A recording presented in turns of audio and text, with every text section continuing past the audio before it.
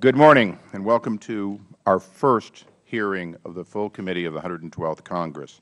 Today's hearing is on the bailout and the foreclosure crisis, and the report, and specifically the report of the Special Inspector General for the Troubled Asset Relief Program, the SIGTARP.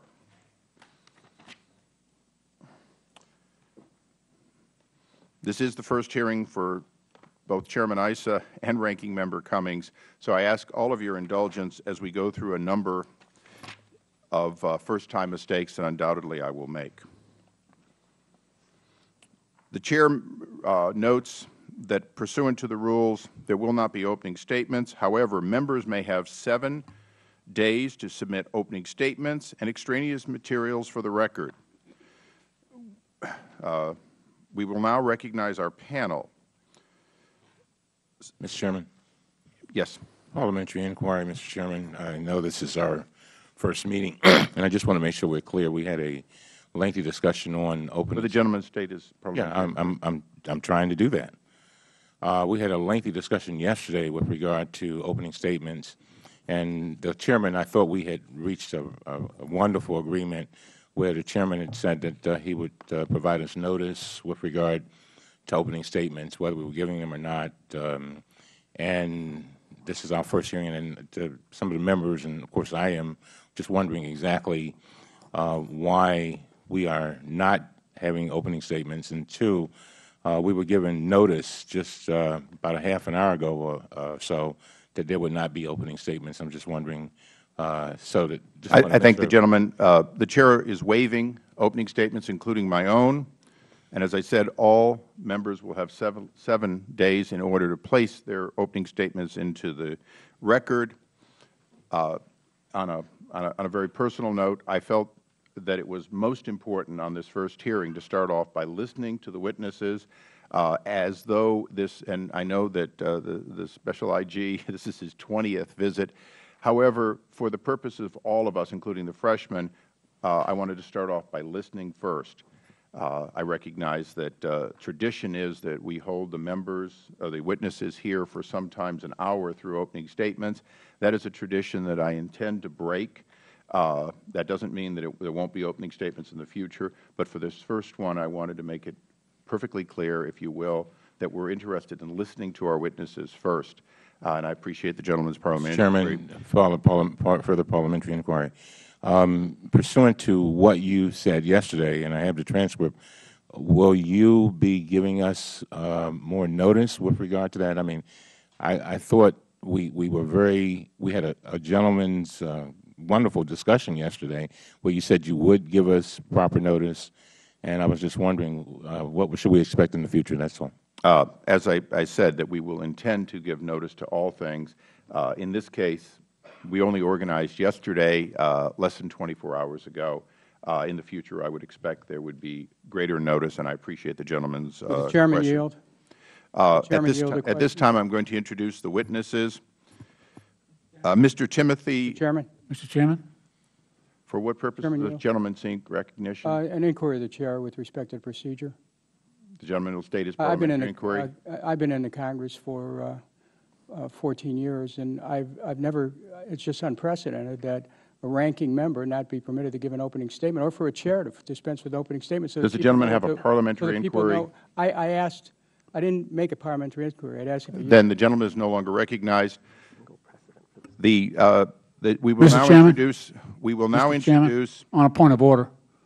Yes, the point of order. I certainly understand if the Chairman has decided that he has nothing to say, but can you cite one example, any single example, in the history of the Congress, if you would, where a minority ranking member has not been given, not been given the respect of an opportunity to make a brief opening statement? The Chair will respond for the record with an appropriate list of the times in which opening statements have been waived or ranking members have not been able to. But you can't think of one right now.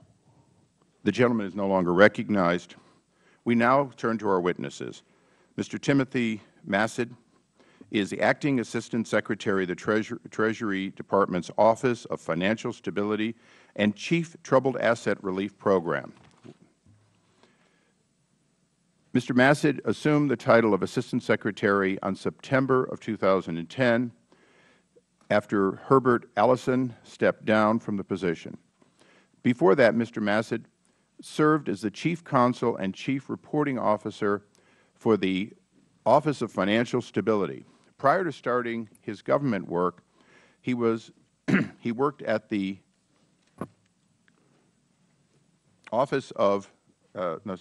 worked at the onset of the 2008 financial crisis. Mr. Massad was a partner at Cravath, Swan, and Moore, where he had a diverse international corporate practice with an emphasis on security offerings and bank financing, counseling, underwritings, and security issues. Mr. Massad received a A.B. degree magna cum laude from Harvard College in 1978 and his J.D. magna cum laude from Harvard Law School in 1984. Mr. Neil Barofsky, no stranger to this committee, was sworn into the office on December 2008 as the Special Treasury Department Inspector General to oversee the Troubled Asset Relief Program. Prior to that, Mr. Barofsky was a Federal prosecutor in the United States Attorney Office for the Southern District of New York for more than 8 years. In that office, Mr. Barofsky was the senior trial counsel who headed the mortgage fraud group. Mr. Barofsky also has extensive experience as a line prosecutor, leading white-collar prosecutions during his tenure as a member of the Securities and Commodities Fraud Unit. Mr. Barofsky also led the investigation that resulted in the indictment of the top 50 leaders of the Revolutionary Armed Forces of Colombia, the FARC as it is better known, on narcotics charges.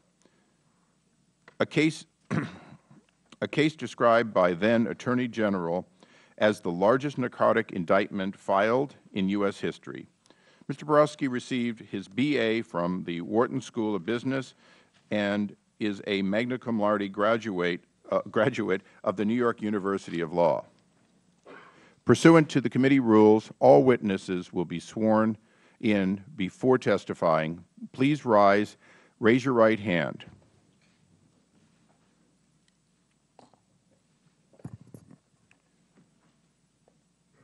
Since it's my first time, do you solemnly swear that the testimony you will you are about to give this committee will be the truth and the whole truth and nothing but the truth? Thank you. You may please be seated.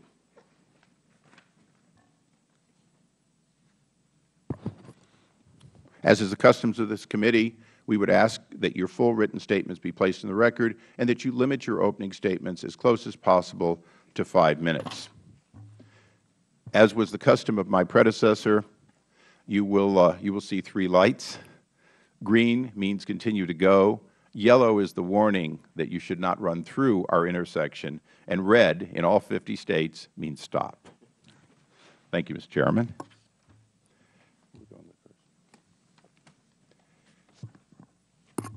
The normal rule of committee is that we go in order of rank. Mr. Massad, I believe you would, by protocol, be first. Thank you, Mr. Chairman. Chairman Issa, Ranking Member Cummings, members of the committee, thank you for the opportunity to testify today about the Troubled Asset Relief Program, or TARP, as it is commonly known. I am the Acting Assistant Secretary for Financial Stability at the Treasury, which means I am responsible for overseeing the program on a day-to-day basis. I recognize that TARP has not been popular. There is good reason for that. No one likes using taxpayer dollars to rescue financial institutions. Nonetheless, sitting here today, more than 2 years after a bipartisan Congress passed the legislation that created TARP, it is clear that the program has been remarkably effective by any objective measure. First and foremost, TARP helped prevent a catastrophic collapse of our financial system and our economy. In the fall of 2008, we were staring into the abyss. Lending by banks had practically stopped, our credit markets had shut down, and countless financial institutions were under severe stress. This was a crisis not only for Wall Street, but also for Main Street. Simply put, we were at the risk of going into a second Great Depression. Today, people no longer fear that our major financial institutions or our financial system is going to fail. Banks are much better capitalized, and the weakest parts of our financial system no longer exist. The credit markets on which small businesses and consumers depend for auto loans, credit cards, student loans, and other financing have reopened. Businesses are able to raise capital, and mortgage rates are at historic lows. Of course, the economy is not yet fully recovered, and there is still much work to be done. Unemployment is unacceptably high, and the housing market remains weak. But the worst of the storm has passed. Second, we will not use all the money Congress made available for TARP, and we are exiting our investments and the private sector far faster than anyone thought possible. Let me briefly summarize a few key facts. Congress originally authorized $700 billion for this program. We will spend no more than $475 billion, and of the money spent to date, much of it has been repaid, approximately $270 billion. We still have about $166 billion invested in various institutions, and I am hopeful that we will recover much of that over the next 2 years, depending on market conditions.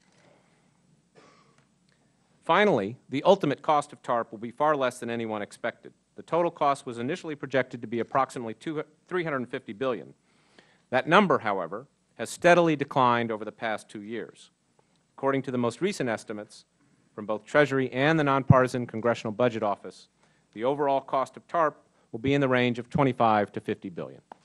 And the direct fiscal cost of TARP, as well as all the other interventions to address this crisis, is far less as a percentage of GDP than the cost of resolving the S&L crisis in the 1980s. In addition, the TARP cost will be primarily attributable to what we spend on our housing programs and our efforts to help responsible American families keep their homes. We expect that all the other TARP programs and investments, when considered as a whole, will result in very little or no cost to the American taxpayers and possibly a profit. In all of these efforts, TARP has been subjected to unprecedented oversight. When Congress created TARP, it also directed 4 different oversight bodies, including the Special Inspector General for TARP, Mr. Barofsky, who is sitting with me today, to carefully review all of our programs. In addition, TARP has been subject to vigorous congressional oversight by this committee and several others. We welcome this oversight, individually and collectively. It has helped us to develop, implement, and constantly improve our TARP programs. And we have strived to be transparent by providing a wealth of information about the program to the public. In particular, I look forward today to discussing Mr. Barofsky's most recent quarterly report. I am pleased that the report concludes that TARP helped, as he put it, head off a catastrophic financial collapse, and that the program's financial prospects are today far better, as he says, than anyone could have dared to hope just 2 years ago. The other oversight agencies have reached similar conclusions. The report also raises a number of concerns about the HAMP program and the so-called too-big-to-fail issue, and I'm happy to discuss those as well. Mr. Chairman, TARP succeeded in what it was designed to do. It helped stabilize the financial system and lay the foundation for economic recovery. It was not designed to solve all our problems, and we recognize that many Americans are still suffering. Nonetheless, thanks to a comprehensive strategy and decisive action, our economy is far stronger today than it was 2 years ago. Both political parties deserve credit for these achievements. Congress enacted the program at a time when the financial system was falling apart.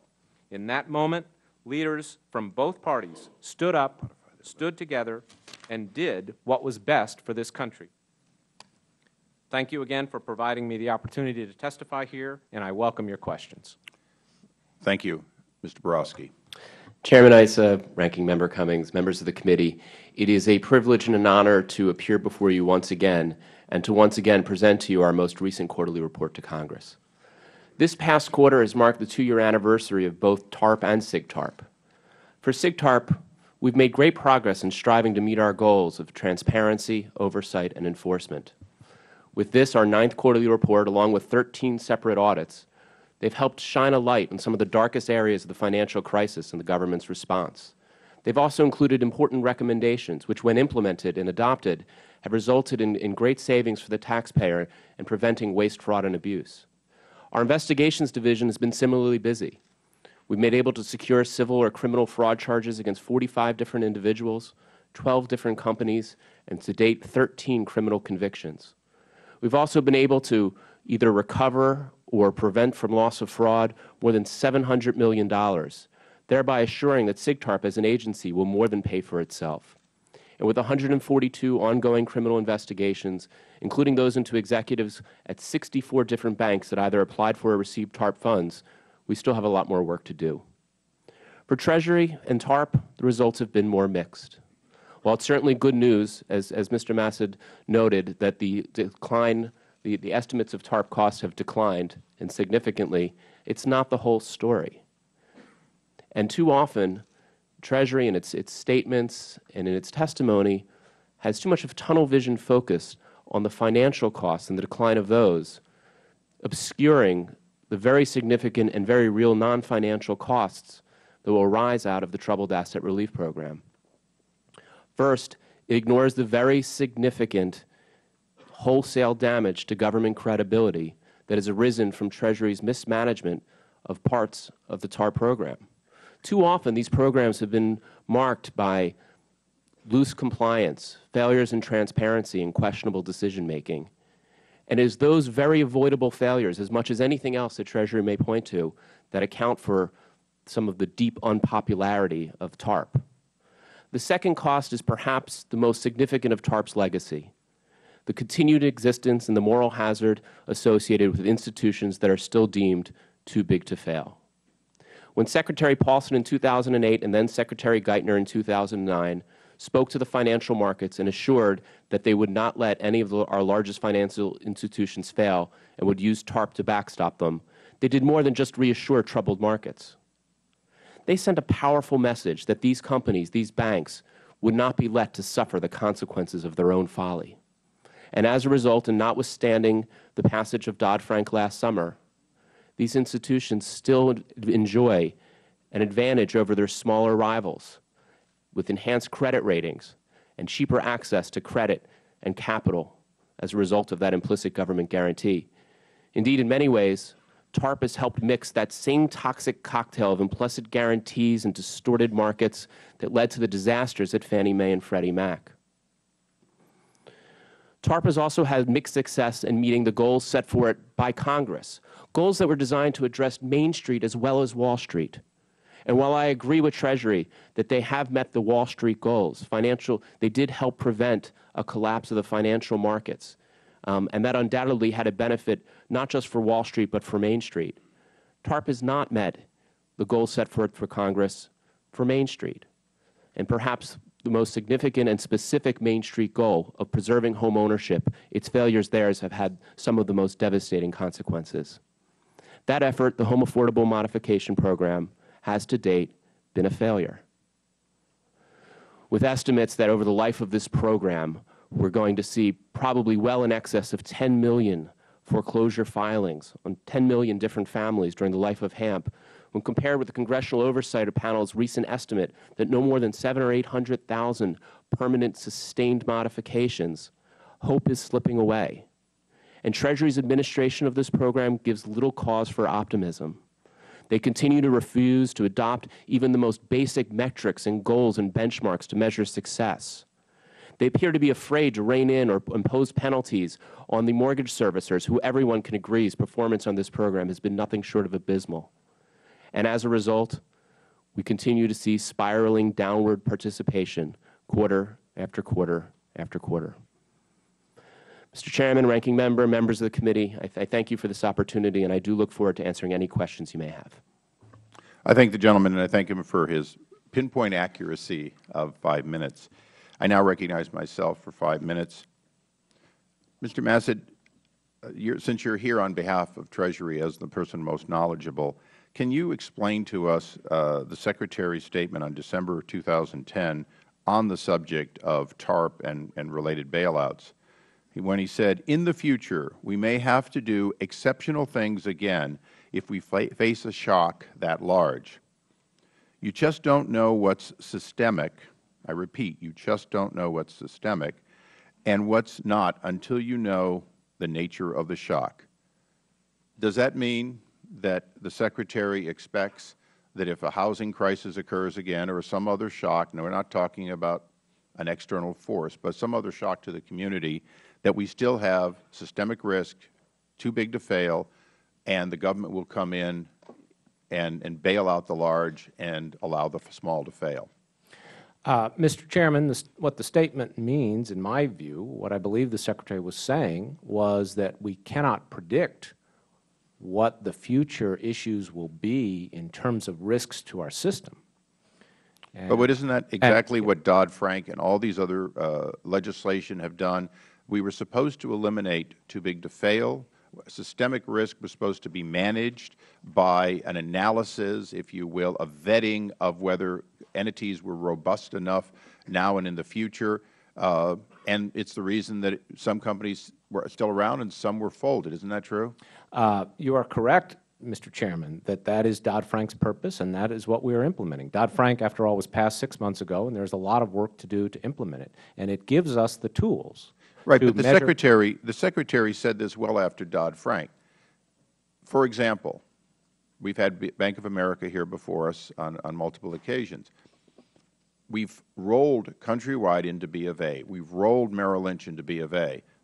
I'm not for breaking up companies or taking a heavy hand, but if Bank of America is too big to fail, then shouldn't we be insisting that they be, and I'm not suggesting this, but shouldn't we be suggesting that they find a way to not be too big to fail in whatever kind of divestitures they need, rather than putting them in that category, as the IG said, who enjoy less expensive cost of assets because, in fact, they are effectively backstopped by the Federal Government? I think Dodd-Frank gives us the tools to regulate any financial institution, regardless of its size, that poses systemic risks, and it gives us the tools to shut down such financial institutions. So I think it gives us precisely the tools you're talking about. If I can respond more broadly, I think the concerns that Mr. Barofsky raised are obviously those that animated the Congress in passing Dodd-Frank. Those are the very issues that Congress debated in passing Dodd-Frank. As somebody who was on the conference for Dodd-Frank and somebody who has been there all along, Dodd-Frank was not altogether that bipartisan, as you can imagine, and I appreciate the fact that it can shut down entities after the fact. It has a heavy hand to determine who's a financial entity. Perhaps the next time General Motors gets in trouble, we'll shut them down as a financial entity rather than save them as somehow a bank. Moving on to HAMP, as the IG report says pretty thoroughly, we cannot score success by simply getting our money back from what was essentially loans to solvent companies. We have to look at the money that we won't get back and the suffering of people who won't get a loan modification if they can't afford a home, or a elegant exit that will not destroy the neighborhoods as we seek somebody who can't afford it. I have December 31st, 2010 results, and I'd like you to comment on, Mr. Barofsky. The goal of HAMP, 3 to 4 million loans. Permanent modifications as of that date, roughly 500,000, 521,000. Modifications canceled, almost 800,000. Would you please give me your view of HAMP based on those figures and a trend that continues after multiple hearings? It's remarkably dispiriting. This was the program that was supposed to be to help Main Street. I mean, when TARP was originally enacted, when you, the Congress, gave Treasury the $700 billion, the original idea was that Treasury was going to buy toxic assets, which were largely mortgage-related assets. And the idea of including a goal of preserving home ownership in the statute was to address the fact that Treasury was going to own so many of these mortgages that they'd be able to do these modifications themselves, being able to have that impact on Main Street. Instead, we have a program, and the numbers that you just indicated, it's just not working. Out of the $50 billion originally allocated, now about $45 billion, only $1 billion has been spent. And I hesitate to use the word only and billion in the same sentence, but the numbers we're running out of hope. There's no way we're going to ever get close to the 3 to 4 million that was the original expectations of this program. But even more frustrating is that Treasury will not give us its expectations. They must know what their run rate is, of what they expect the total number to be. they must have a goal. And if they don't have a goal, well, they need to have one. We can't fix this program until we have very specific benchmarks as to what the program is trying to accomplish of keeping people in their homes, not people who get trial modifications that fail, which was one of the benchmarks that have been used, not the number of people who get offers for trial modifications. How many people are going to get modifications that are truly permanent and keep them in their homes? I thank the gentleman. My time has expired. I recognize a member of this panel who has a deep interest in those modifications becoming permanent, the ranking member, Mr. Cummings. Thank you very much, Mr. Chairman. Mr. Massad and Mr. Barofsky, the title of today's hearing is Bailouts and Foreclosure Crisis. On the first issue, we have some encouraging news today on TARP and its outlook for American taxpayers. SIG-TARP report issued this morning has increasingly favorable assessment of TARP's financial successes. Is that right, Mr. Barofsky? That's absolutely correct. And here is what it says, and I quote, "On the financial side, TARP's outlook has never been better. Not only did TARP funds help head off a catastrophic financial collapse, but estimates of TARP's ultimate direct financial costs to the taxpayer have fallen substantially, while Treasury's ultimate return on its investment depends on a host of variables that are largely unknowable at this time. TARP's financial prospects are today far better than anyone could have dared hope just 2 years ago," and that's end of quote. This is great news for the American taxpayer, but the report correctly warns that there's still hard work ahead, and it's important that we continue strong oversight. I've long demanded stringent oversight of the TARP program, a program proposed by President Bush in 2008 and enacted after significant improvements by Congress. I previously requested, gentlemen, that SIG-TARP audit the hundreds of millions of dollars AIG expended on bonuses. I also led 26 of my colleagues in requesting that SIG-TARP audit the payments made to AIG's counterparties. That said, I am very concerned about the serious allegations of abuse by the mortgage service industry. Today's SIG-TARP report calls their performance abysmal and describes nearly daily accounts of errors and more serious misconduct. The SIG-TARP report also says this, and I quote, "Anecdotal evidence of their failures has been well chronicled, from the repeated loss of borrower paperwork," and my constituents tell me about that, "to the blatant failure to follow program standards, to unnecessary delays that severely harm borrowers while benefiting servicers themselves. Stories of servicer negligence and misconduct are legion," end of quote. Mr. Chairman, we cannot do a comprehensive examination of the foreclosure crisis without hearing from the industry. That is why I sent a letter on December 21st asking you to hold the committee's first hearing on the widespread utilization of flawed and fraudulent practices throughout the mortgage industry. This has been my #1 priority, as you said, and I assume that we would move forward. It's the same reason I sent you another letter on Monday asking that you add an industry witness. I understand that you were not prepared to do that at this time, and I understand that. And so, Mr. Chairman, and to our witnesses, let me go to you, Mr. Barofsky. The servicers, what are you all doing about them? I mean, government has a role. The servicers have roles, and I'm just wondering what's happening with that. And I ask you the same thing, Mr. Massad. Well, we have, and be brief. Well, we have, at SIG-TARP, we exercise our jurisdiction as we can, and our one area of jurisdiction over the servicers is, one, to investigate them if they do anything, if there's any criminal conduct, and we do have ongoing investigations in that area. The second thing we can do is use our audit function to do reviews of the servicers, and we have that ongoing as well. We're doing a review of their performance under the net present value test and other aspects of their performance. What we cannot do is what Treasury can do, which is wield a big stick as well as the carrots that it offers those servicers and impose significant, tough financial penalties, because that's where it will hit them where it hurts. And we have to keep this program from being voluntary, not just in participation for the servicers, but in compliance as well. Well, that leads me right to you, Mr. Massad. What are we doing with regard to the servicers? Because there have been some horrendous stories about what servicers have been doing. Congressman And Cummings, what impact do they have on these numbers? Congressman Cummings, I agree that the servicer performance has been abysmal, and that's something that we have been trying to fix. Let me first make clear, this is a voluntary program. Congress didn't give us the tools to impose fines, as Mr. Barofsky is suggesting. What we have is the ability to withhold payment when they enter a permanent modification. A lot of the problem was we couldn't get them to get the permanent modifications done. So we worked with them to change their performance. Now, there are a number of other things that are going on in terms of the performance of the servicers. There's an interagency task force that is looking at all the things they've done wrong in foreclosures, and there's a lot of talk of having some sort of national servicing standards, which may well be something we need.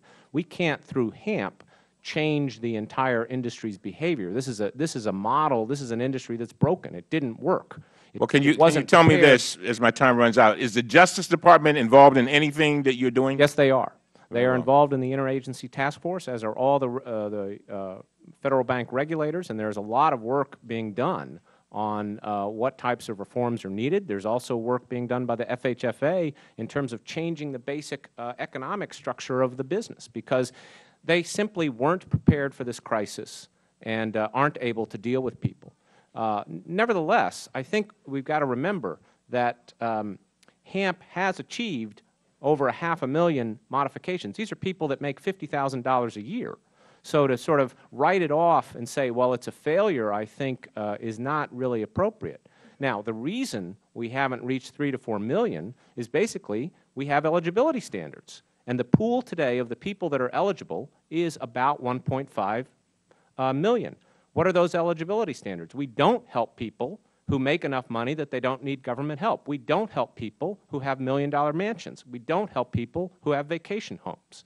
So when you go through that and you realize that's the eligible population, we've actually reached a lot of them. We're continuing to reach a lot of them. We had 1,000 people turn out for an event in Las Vegas. So while we've tried to incorporate most of Mr. Barofsky's suggestions about the program, other than perhaps the one that he said we should fingerprint people or thumbprint people before they get a mod, which we declined to do because, we didn't feel that was appropriate, I think the program is actually helping a lot of people. Thank you, Mr. Chairman. I see my time has expired. I thank the gentleman. The gentleman from Ohio, Mr. Turner, is recognized for 5 minutes. Thank you, Mr. Chairman. Gentlemen, thank you for being here, and thank you for addressing these really important issues that we have. I think both of you get a sense of the anger, really, of the American people, but also of the sadness of the issues that we're dealing with. When we look at, and the New York Times yesterday reported that the Financial Crisis Inquiry Commission issued its report, and there's a quote in there that I think is important in the context of what we're dealing today, and it says, "The greatest tragedy would be to accept the refrain that no one could have seen this coming and that nothing could have been done. If we accept this notion, it will happen again." What's sad is that as we approach this and we look at what Treasury was doing as this crisis was unfolding, these things were knowable. I mean, I know I and many other members of Congress were sounding the alarm of the mortgage foreclosure crisis, what was happening in our neighborhoods, what was happening in our communities, and understanding that capital had to be being lost as families were losing their economic future and their homes. And when you look at TARP and what is happening and how it's progressing, and I do really, I can't understand how Treasury can claim its successes when it's had so many undefined executions. I voted against TARP, and I voted against TARP because I'm from Ohio, ground zero from the mortgage foreclosure crisis. And when they came and said they were going to buy toxic assets and that these were going to have value, I knew they did not, because I've walked these neighborhoods. I've talked to the families who have lost their homes, and the short TARP bill was not defined, as you've said, Mr. Barofsky, and I greatly appreciate that you not only look at what you're trying to unwind, but what they started with. This was a very undefined bill, the very undefined process, and I think there are billions that have been lost. I'm very concerned about the HAMP program because, if we look to what the Commission had said that this was avoidable, that means that families were taken advantage of, and that means families were taken advantage of and lost their financial future. And HAMP came forward as supposedly a government answer that's going to help them, that's going to say, we recognize that there was a federal issue here, and as the banks, all of the people who, due to their greed, had perpetrated this, we were going to step in and help them. But it's not helping them. And Mr. Barofsky, I want to thank you for the detail that you provide us. When you get these final numbers and do the division, we're going to have spent an unbelievable amount for each of the loan modifications that occurred while doing nothing to stop the record foreclosures that are still occurring. So, first off, Mr. Barofsky, I think when we look at the ultimate numbers, we're going to want to figure out, what percentage of these people who did ultimately get loan modifications could have gotten them in the market, so meaning that there was no subsidy that would have been needed. 2, how many of these are going to fail anyway, because those are lost dollars also. And then what are the per unit costs in the end? Could you speak to that for a moment as to how we're going to be able to then actually assess what was spent? We can always tell that it's a failure, and thank you for your words of that. But how are we going to assess the waste? Well, I think one of the good news aspects of the HAMP program, to the extent that there is good news, and it's reflected in CBO's loss estimate, is that the program won't spend even close to the amount of money that's allocated for it. Money only gets spent when there's actual success. So the remarkably low numbers of modifications means that a remarkably small amount of money will be spent. And that's why we've only had, and I hesitate to use the word only, it's only been $1 billion out of the 45 that's actually been spent so far.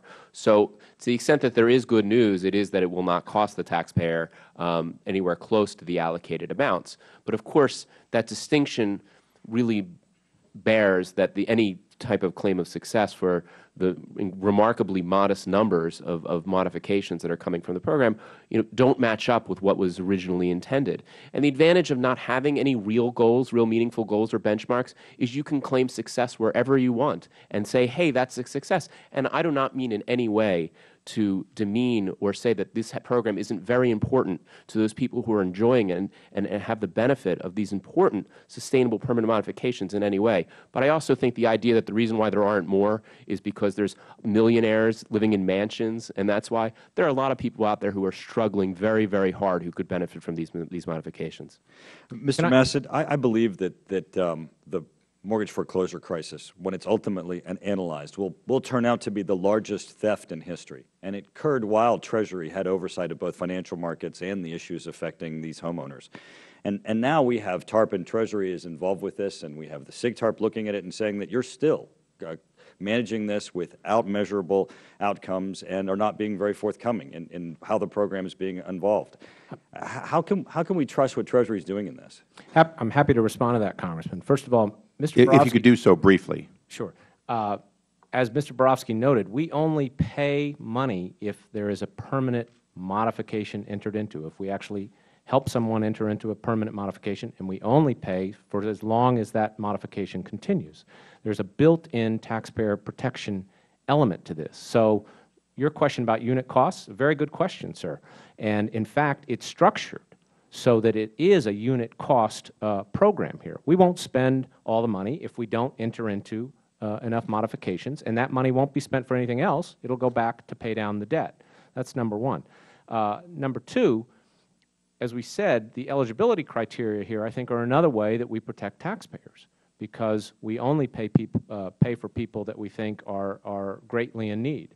As to your overall question here on the mortgage crisis, obviously there is a lot of study of this. The FCIC released its report today, and I think it noted that there's blame to go around in a lot of places. I think we must remember, TARP was just set up to provide the resources to stabilize the system. It didn't change the regulatory structure. We now have Dodd-Frank, which gives us new tools to regulate the financial industry so as to prevent this type of problem in the future. Thank you, Mr. Massad. The Chair now recognizes the former Chairman of the committee, long-standing member of the committee, Mr. Towns of Brooklyn, New York. Thank you very much, Mr. Chairman. Let me first thank both of you for being here. I get the feeling that, we sort of blaming each other, and that bothers me because people are losing their homes. I wish you could just come and spend one day in my office and just listen to people who are coming in and the stories that they're telling. I mean, some of the things they're saying is the fact that they made an application, all of a sudden the application is lost. They call and say, no, we never received your papers, when they actually presented the papers. And then the other one, which is really one that they're saying that's really becoming a problem, is that when they call back the third or fourth time, the person no longer works here. So you need to find out who you're dealing with. And, of course, if the person is no longer there, how can you find anything? So, and I noticed you indicated, Mr. Massad, that, the Congress didn't give you the power, and I understand that as well. But what can we do now to fix the situation that we're in? I mean, this is a crisis, and I'm hoping that I want to join you, Ranking Member, in asking for a foreclosure hearing where we can bring people in and let them tell their stories, because for some reason, I don't think that the message is getting out in terms of the seriousness of this situation. Congressman, I agree with your concern. I think you're absolutely right. We've tried to do what we can through HAMP to put in a lot of borrower protections. For example, we've required the servicers, if you're evaluating someone for HAMP, you can't foreclose on them.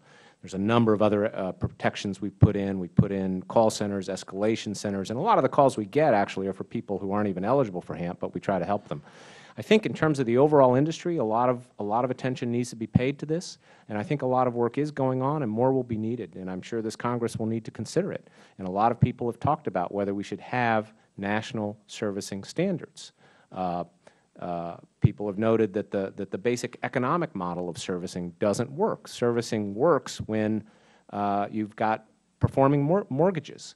The servicers collect the payments and pass them on to the investors. But when it comes to dealing with a crisis like this or foreclosures, they're not equipped to do it. So I think we've got to look at things like servicing standards. The Interagency Task Force is looking at a number of problems. The regulators are as well. So I think there's a lot of activity here, and we'll see it in the coming months.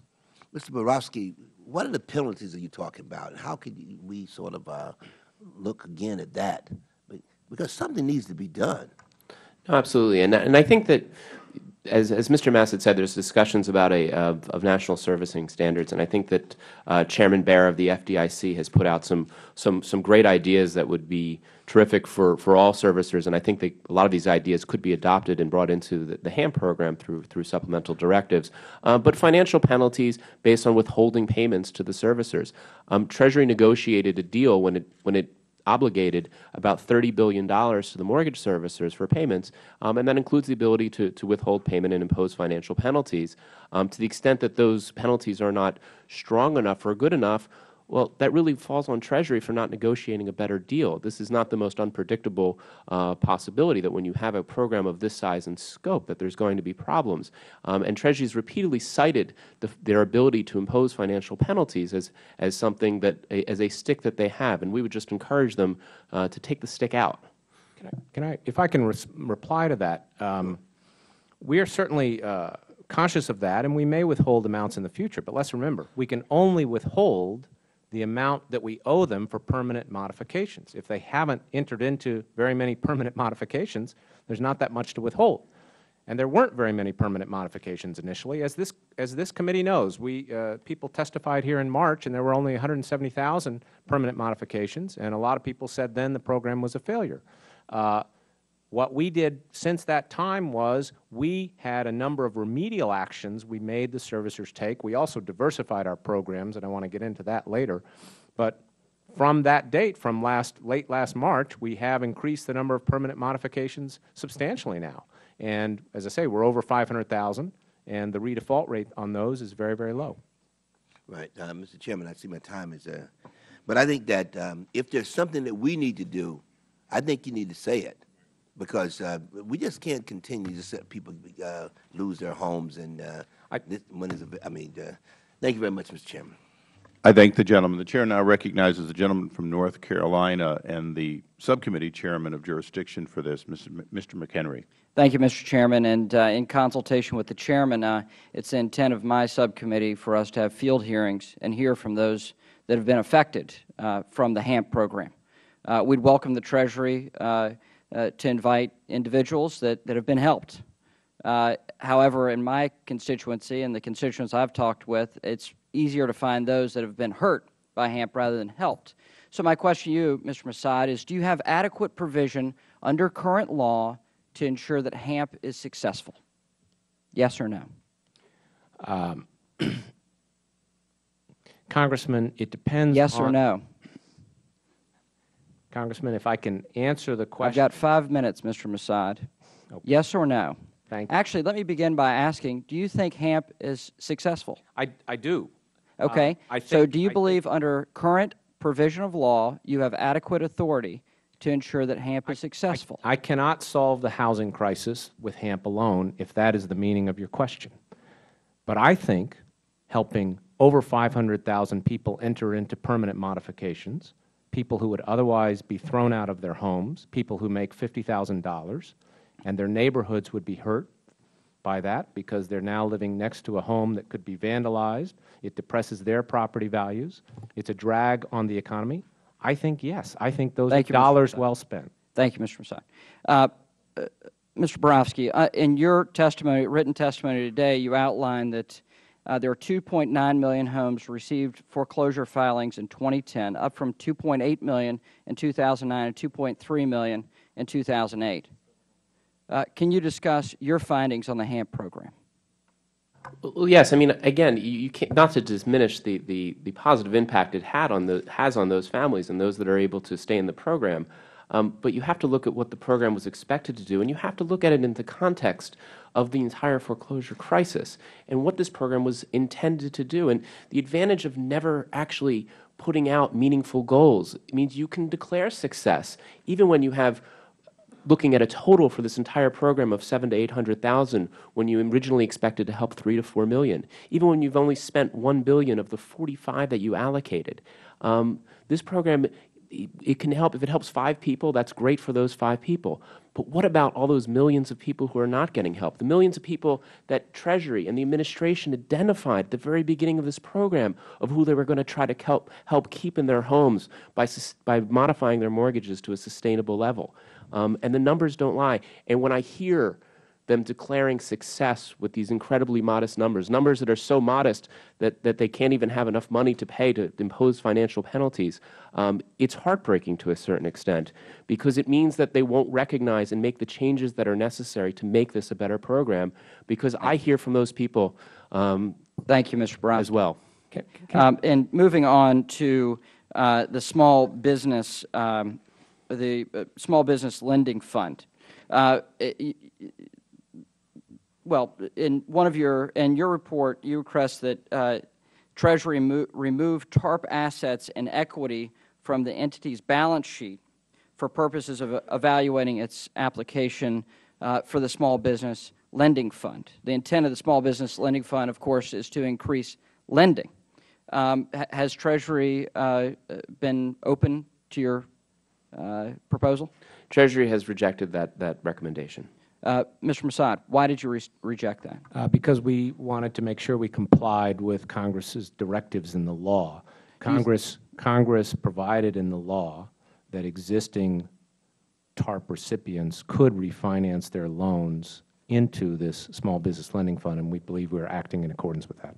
Sure, but it doesn't give you, it's not a provision of law how you measure the removal from TARP into this Small Business Lending Fund. We did not believe that Congress was instructing us to basically penalize those institutions that had already received TARP funds. In fact, quite the contrary. Mr. Barofsky, under your reading of the law, do they have provision to do this? Absolutely. Congress specifically made a provision in the law that gave the Secretary of Treasury the ability to fashion certain regulations for TARP banks to enter into SBLF. There's nothing in the statute that gives you a matter of right by being a TARP recipient that you automatically get to apply for, and we get to apply for it, but that you automatically get converted into SBLF. I mean, SBLF offers tremendous advantages to TARP recipients who convert, and the taxpayer loses out on a lot of those. And our recommendation is a simple one. Let's make sure that the banks that you take out of TARP and put into SBLF are adequately capitalized to meet the goals of this program. We're not saying penalize TARP banks and say none of them can get brought into the program. Not at all. But we do think that it's important for Treasury to be very responsible and make sure that those that are going to get the benefits of being an SBLF at taxpayer expense are well suited to be able to do the lending, new incentivized lending from government capital. And frankly, we believe that those banks should be treated as other applicants who come into the program. When a bank applied, for example, when a bank applied for the CPP, they didn't get to take into account government capital of whether they passed or don't pass. And that should be the same standard here. The fact that these banks have the benefit of government capital frankly, we don't believe that that necessarily that capital should count when making that evaluation. And if they're adequately capitalized without the government capital and they can fulfill the goals of this program, great. They should be brought into the program if they meet the other conditions. Thank the gentleman. Mr. Chairman, I know my time has expired, but I'd ask Mr. Massad to respond in writing to this very subject. We were interested here in this committee, and if you have concern that you don't have adequate provision in law, we'd like to change that. I thank the gentleman. The Chair now recognizes the gentlelady from New York, Mrs. Maloney. Thank you. First, I'd like to thank the panelists for their public service and report some good news in that the Dow just crossed 12,000 for the first time since June of 2008, and that shows capital is flowing again and is a very good sign of economic recovery in our great country. And from your testimony today, TARP played a role in moving us in this good direction. You pointed out that it not only averted a meltdown, but laid the groundwork for economic recovery, which we are seeing today. I must say that during the dark days, I was getting phone calls in the middle of the night and all day long from constituents who were afraid of a collapse. There was a run on the money market on some banks, and I personally believe that my vote in support of TARP will historically be regarded as the right thing to do and good public policy. Although all of us who were on the campaign trail, many of us were attacked relentlessly for having supported this important program. I would like permission to put in the record one of the best reports that I've seen on the success. It's bipartisan from Blinder, a Democratic economist, and Zandi, a Republican one, on how the Great Recession was brought to an end. Without objection, so ordered. And also an article in the American Banker, which talks about the home foreclosures and a foundation that is working with HAMP and others to help people stay in their homes. So ordered. I specifically would like to respond to the two problems that Mr. Barofsky mentioned in his testimony. First, the cost of TARP in terms of confidence in our government, transparency, and other management mistakes. And I'd like to mention that I authored a bill in response to your first criticisms on this that would have computerized TARP in real time so we would know where the finances are. It passed the House, backed by the Chamber of Commerce and Labor, one of the few bills. And I truly believe we should do it for the entire financial system. If we can track where a package is in 2 seconds, we should be able to track where we are in our exposure in finances. I feel it's an important bill and one that we need to work on and revamp to the current status. You also mentioned the too big to fail and the fact that your concerns that we may not have done enough. So I would like Mr. Massad to respond to this specifically in the Dodd-Frank bill, and I was likewise on the conference committee with the chairman. We created a Financial Stability Oversight Council to monitor the systemic risk and to set criteria to identify institutions that may be heightened risk. I'd like you to comment on the status of where that is. We also, very importantly, established an orderly wind down, similar to what we have in the FDIC, which was a huge success. We had two choices. We could either bail out an institution or let them fail. Neither was a good solution. We want to be able to wind them down, as we were able to do with FDIC banks so successfully. And I want to know, are the rules in shape, and where does that stand? Thirdly, we imposed capital requirements and leverage ratios to ensure that large institutions aren't taking excessive risk. I believe those rules are coming out in July. Correct me if I'm wrong. And where does that stand? Where do you think the leverage and capital requirements will come out in your best judgment?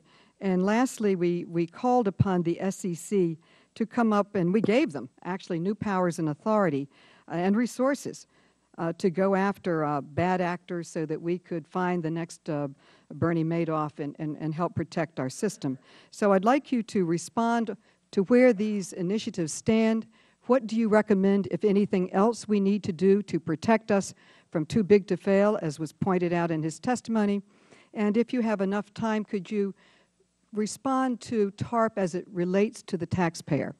We know it was a great deal for our economy.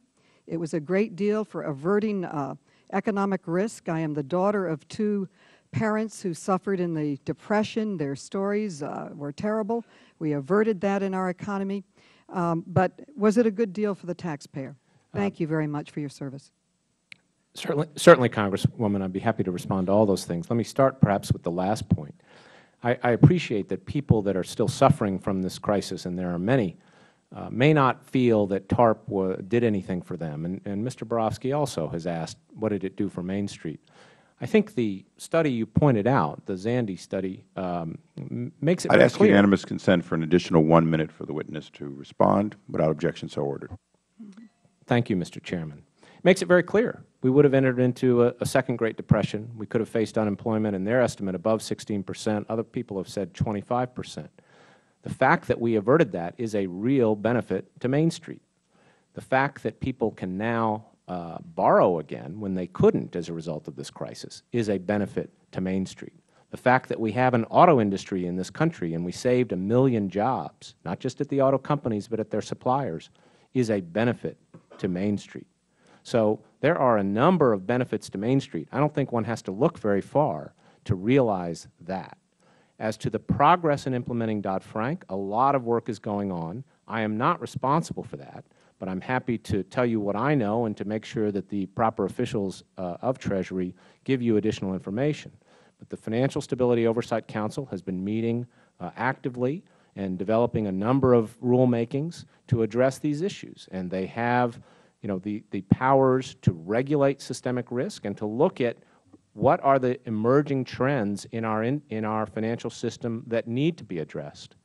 So I think you will see a lot of work going on there. As to capital ratios, they are working on that also. Those will be higher. They are already higher. In other words, our financial system today is much better capitalized than it was in the fall of 2008, and many of the institutions are much better capitalized than their foreign competitors.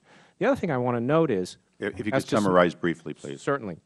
On small banks, we funded over 400 small banks under TARP, and that's another benefit to Main Street because those banks help local communities, small businesses, and families.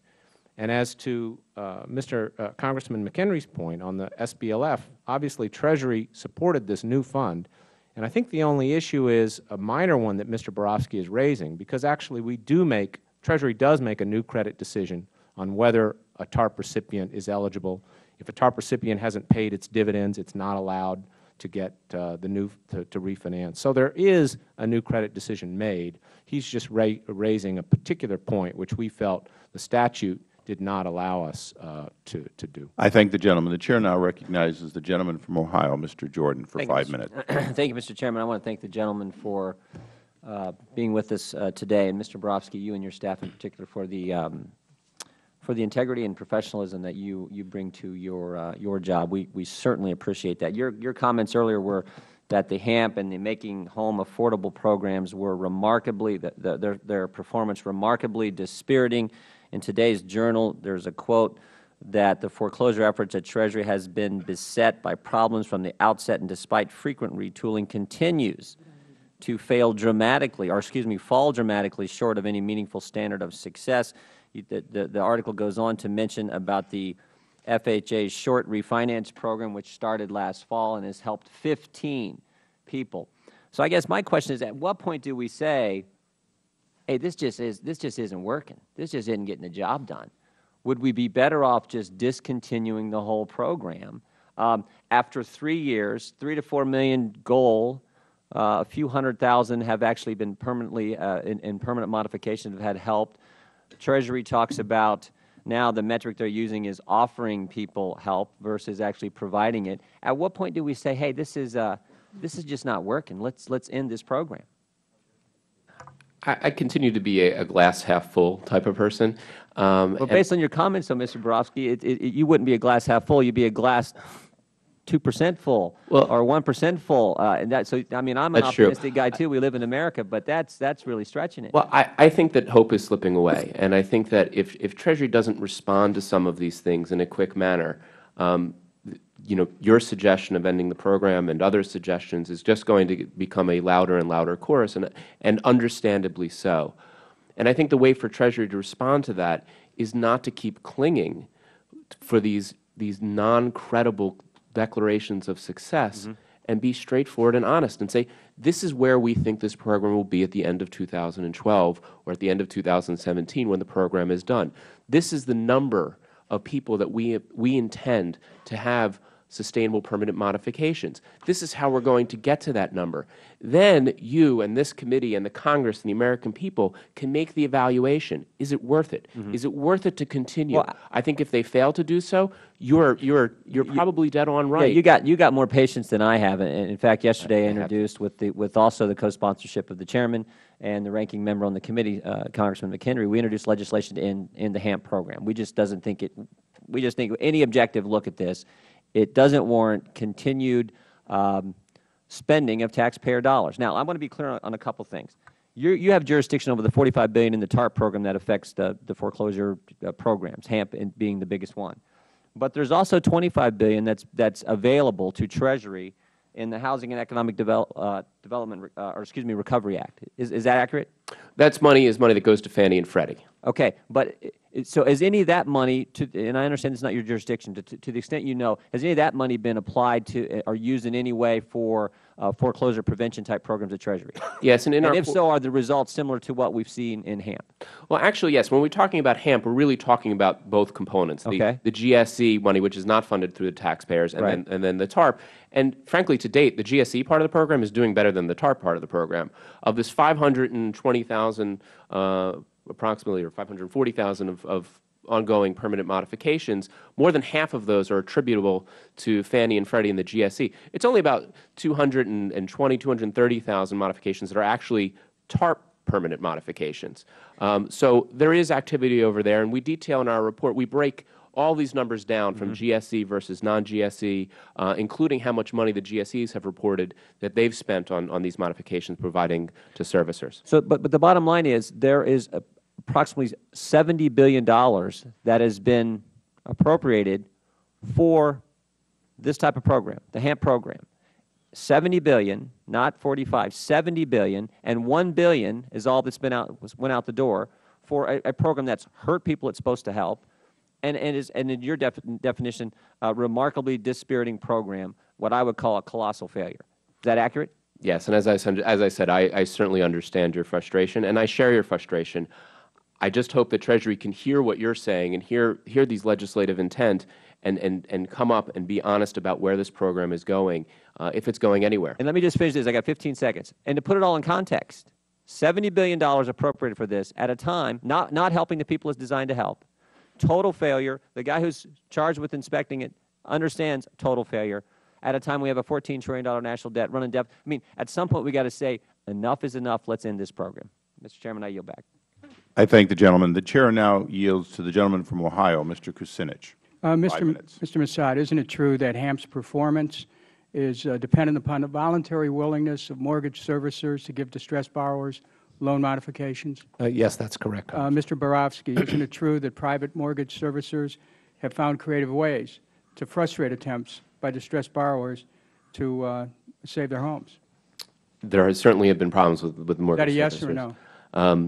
I don't know if it's been creative, but it certainly has happened. Since it's readily apparent that the party really responsible for HAMP's performance is a private industry that won't give consumers a fair shake, I can't understand why we don't have a representative from the servicing industry to explain that industry today. The minority requested that J.P. Morgan Chase, a major servicer, appear today, but the chairman refused. And I don't know how we can have effective oversight for Congress or the American public, how they can really understand the Federal response to the foreclosure crisis, which depends on the private sector, without asking the private industry to explain their actions that are impeding this program. Would the gentleman yield? If the Chair will let me have my time afterwards, I'll... Of course. The Chair made a decision that today would be fully involved with the government side and the Special IG's report. We do intend on having, among others, servicers and a review of the HAMP program. This is but the first of our discovery, and I appreciate the gentleman's comments and yield back, and will add 20 seconds. I appreciate that. Now, SIGTARP's report and other reports of abuses by loan servicers, Mr. Chairman, raises serious concerns that these mortgage providers may be engaged in a pattern of abuse. And Mr. Barofsky, I'd like to request that your office conduct a specific audit on this issue. And I would like to, at this point, ask the Chair if you would join with me in this request, since you're saying that you're willing to go forward with looking at the mortgage servicers. I'll certainly consider it. Would you give me the request in writing? I'll do that, because what I want to point out, thank you, Mr. Chairman, is that while the Chair certainly has the unilateral privilege to issue subpoenas, the Chair also has the privilege not to call certain witnesses. It's comforting to know that you'll consider calling witnesses in the mortgage service industry, especially since it's so relevant to the matter at hand. The Chair also, as we know, has the privilege to deny documents, to the production of documents to other members. And, for example, in this case, I'm not saying this happened, but my concern would be about that policy is that if there was any communication with the committee and J.P. Morgan Chase, that, the minority may not know about it. And I'm also concerned that if, in this matter of J.P. Morgan Chase servicers not appearing today, perhaps I myself certainly wanted to address that in my opening statement. I didn't have that privilege, nor did our ranking member. That's one of the problems in not having opening statements. So I hope that as we continue down the road in this committee, we'll understand the importance of tradition and procedure that respects the rights of all members, because I think what it really does is it enables us to function more effectively. Now, Mr. Massad, what is Treasury doing to retool HAMP to require improved servicer performance, and do you need legislative authority to implement an effective retooling? Thank you, Congressman, for the question. It's a very important question. Let me talk about some of the things we have done. We've required the servicers to, if they're evaluating someone for HAMP, they cannot foreclose on that person. And if they decide that the person isn't eligible for HAMP, they must still consider other alternatives, short sales, proprietary modifications, and so forth. And it's only after they certify that they've done all those things that you can proceed to a foreclosure. We've required the servicers to have a process for appealing the decision. We've also set up our own centers so that people can come to us if they feel they've been wrongly denied, and we will run a calculation to see if to give them a view on that. And we have an escalation center that deals with complaints. So, and there's well, let me ask you this: would you agree that we'll never get to the bottom of this problem or figure out how to proactively deal with the foreclosure crisis if we don't examine the actions of mortgage servicers who alone make the decision about who may keep or must leave his or her home? I would agree, Congressman, that we need to look at how this entire industry is functioning, or rather not functioning. And I think there is a lot of work going on in that regard. And obviously through HAMP, which is, as you've noted, a voluntary program, we cannot force a change on the entire industry. But we have learned a lot, we think, about what is needed. But Mr. Barofsky can examine it. Yes, yes, Congressman. And by the way, we do have an ongoing audit of the mortgage servicers, and I will make sure that my staff meets with your staff to see if there's any specific concerns that we should incorporate into that review. I think it's also when you communicate with the Chair on that as well. Is my time expiring, or do I have 20 seconds more? Okay. The gentleman has 20 additional seconds. Thank you. And this is so important to my constituency, because Cleveland, Ohio has been an epicenter of the subprime meltdown. People have lost everything they ever worked a lifetime for. And when you get in a situation where they depend on HAMP to try to save their homes, and the mortgage servicers try to have a subterfuge to defeat that, it's important we call them to an accounting. Thank you. Thank you, Mr. Chairman. The gentleman is most welcome. The Chair now recognizes the gentleman from Florida, Mr. Mack. Thank you, Mr. Chairman, and I want to thank both of the witnesses for being here today and recognizing that we're in difficult times. There are lots of I'm sure it's not. Let me just say, I'm sure it's not easy to sit there and take the questions, but there is a lot of frustration. And I wanted to start off by saying this: that my observation so far is that what we're talking about is failed government regulations and programs.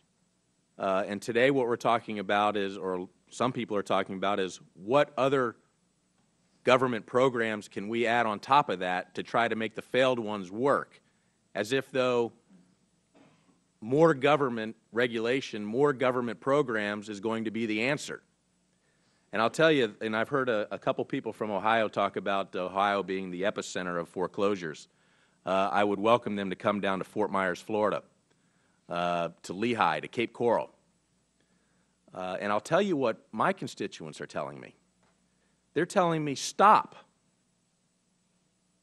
We don't want more of this government kind of control. We don't want the idea that government is going to solve all of the problems, when a lot of people feel like government is part of the problem. So if you think about what's happened, government started to push people and mortgage companies into making loans and putting people into homes that maybe weren't fiscally able to do that, either the company or the individual. Then when we have a crisis, we then turn to more government in regulating. And what you get is, instead of banks being able to lend, if you talk to community banks, they're afraid to lend. Because exactly what Mr. Massad, did I say that right? Yes, you did.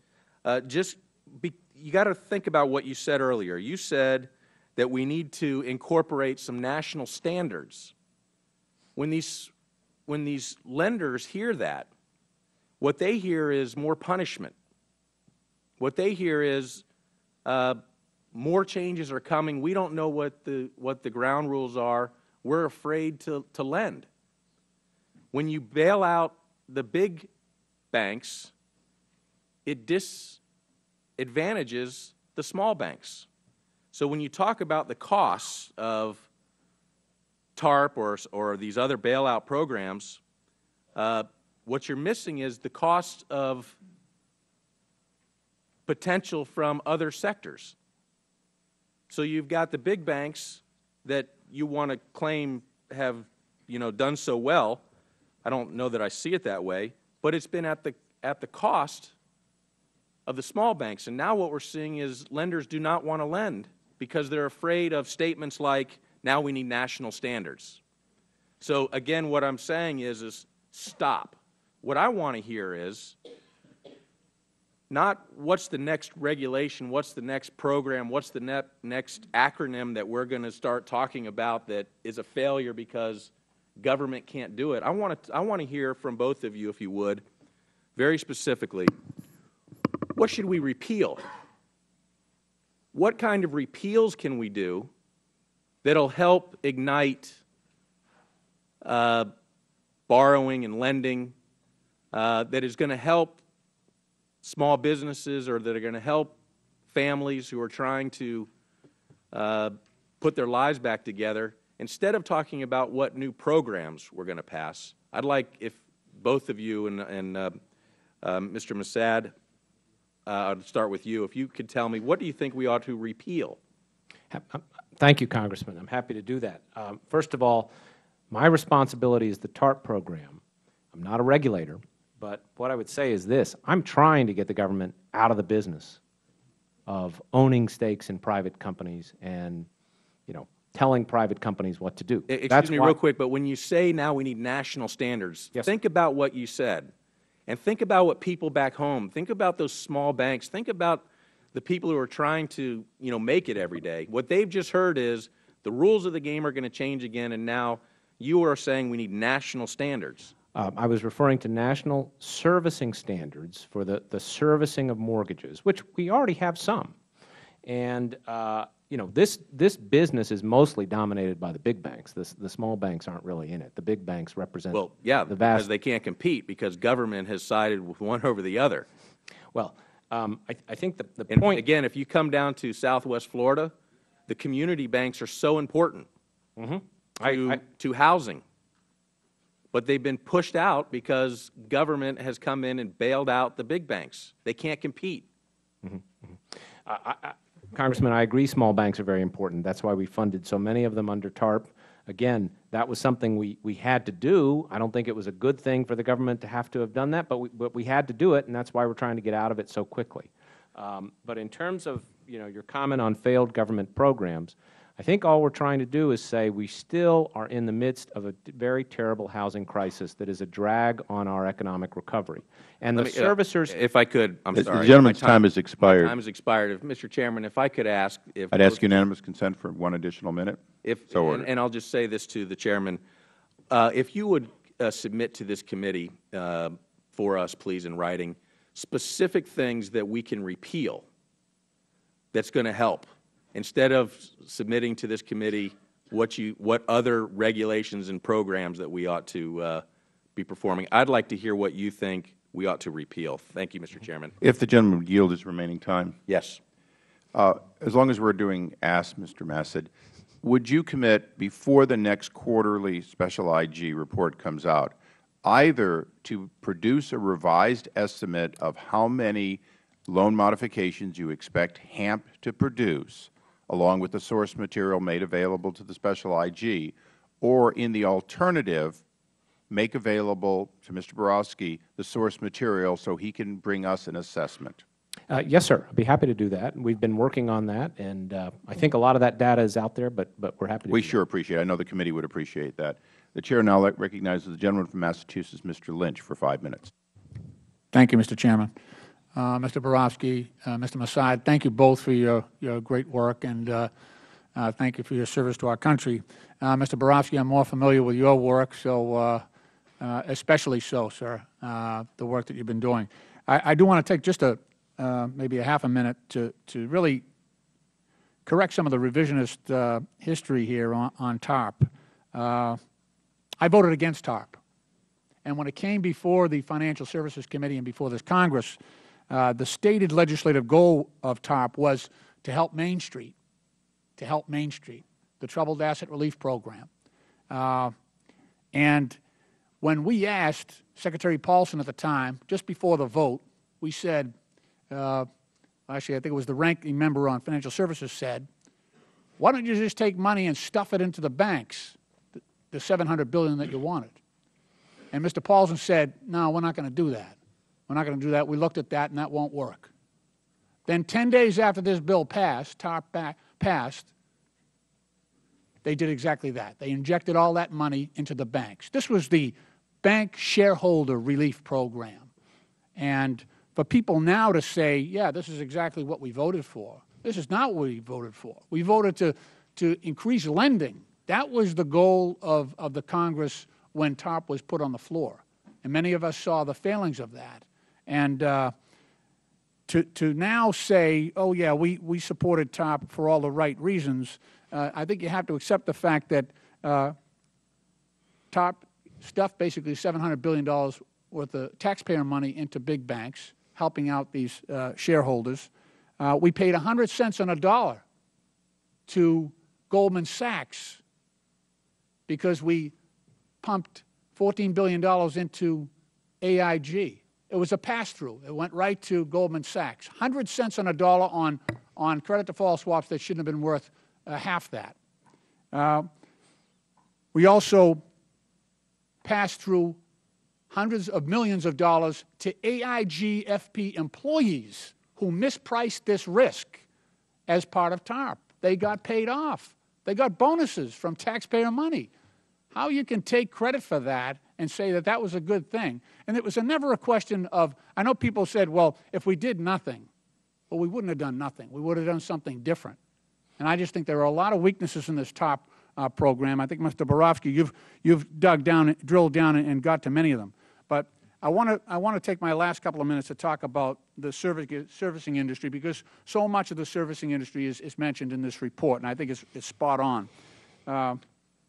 I want to just talk about, I'll just list all the investigations that are going on right now with the servicers, and we're not going after them in a meaningful way. I don't think Treasury is.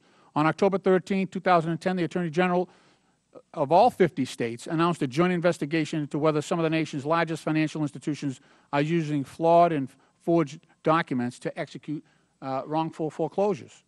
The Federal Reserve and the FDIC and the Office of the Comptroller of the Currency are now investigating whether systemic weaknesses in the industry are leading to improper foreclosures.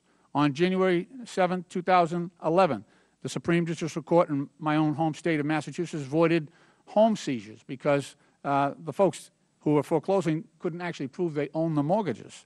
The United States Trustee Program has a similar program. The Attorneys Generals of Arizona and Nevada are doing the same thing. The Justice Department. What are we doing about the services?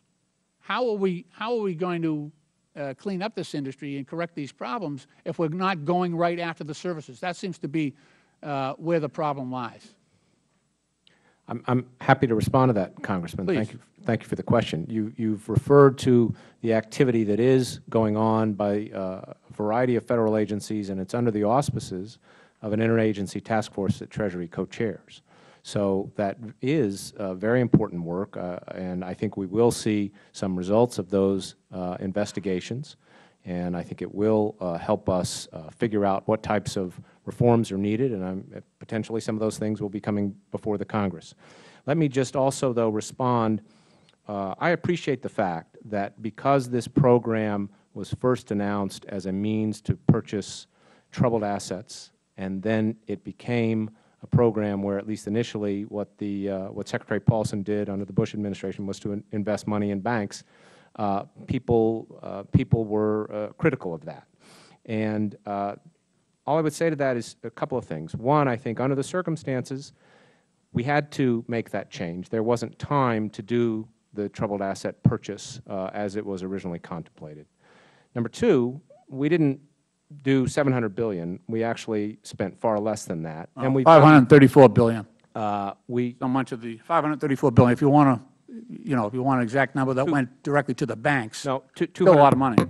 Congressman, if I may. If you'd summarize your answer, please. Sure. About $250 billion went to banks, and most of that has been recovered, and we will make a profit on those investments. Thank you, gentlemen. The Chair now recognizes the gentleman from Pennsylvania, Mr. Kelly, for 5 minutes. Thank you, Mr. Chairman. Mr. Barofsky and Mr. Massad, thank you for being here today. Mr. Massad, in your opening comments, you made a reference to the automobile industry, of which I am a part of. I'm a car dealer and a small business person. So while people talk about small business and their view of it from 40,000 feet, I'm actually on the ground. I can tell you this, the Small Business Loan Fund is not working. And most banks cannot operate out of fear. The regulations that have been imposed on these people makes it impossible to get access to these funds. Now, why do I say that? Because I go through it every day, not only myself, but the people that I'm in business with. And while I'm an elected official today, in my real life, I'm a small business owner. I can tell you, with somebody that has all the skin in the game every day, I would suggest to you that while we go on with these programs and we live in this wonderful world of acronyms that really make sense inside this beltway, in real America, it makes absolutely no sense to anybody, and these loans simply are not available. So while we talk about this money that's available to help us survive, the reality of it is that it is not available to us. Now, what's changed? It's the rules. To me, too big to fail means that I'm too small to survive. Most of the banks that I do business with are small banks. They are absolutely frozen with fear. The regulations and the rules have put them in a situation that they cannot operate with us on a day-to-day basis. Quarterly, the covenants change for me.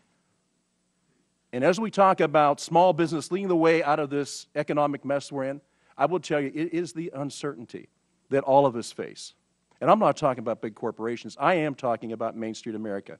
I am talking about the average person, the guy that gets up every day and worries about it, not just during business hours, but 7 days a week, 24 hours a day.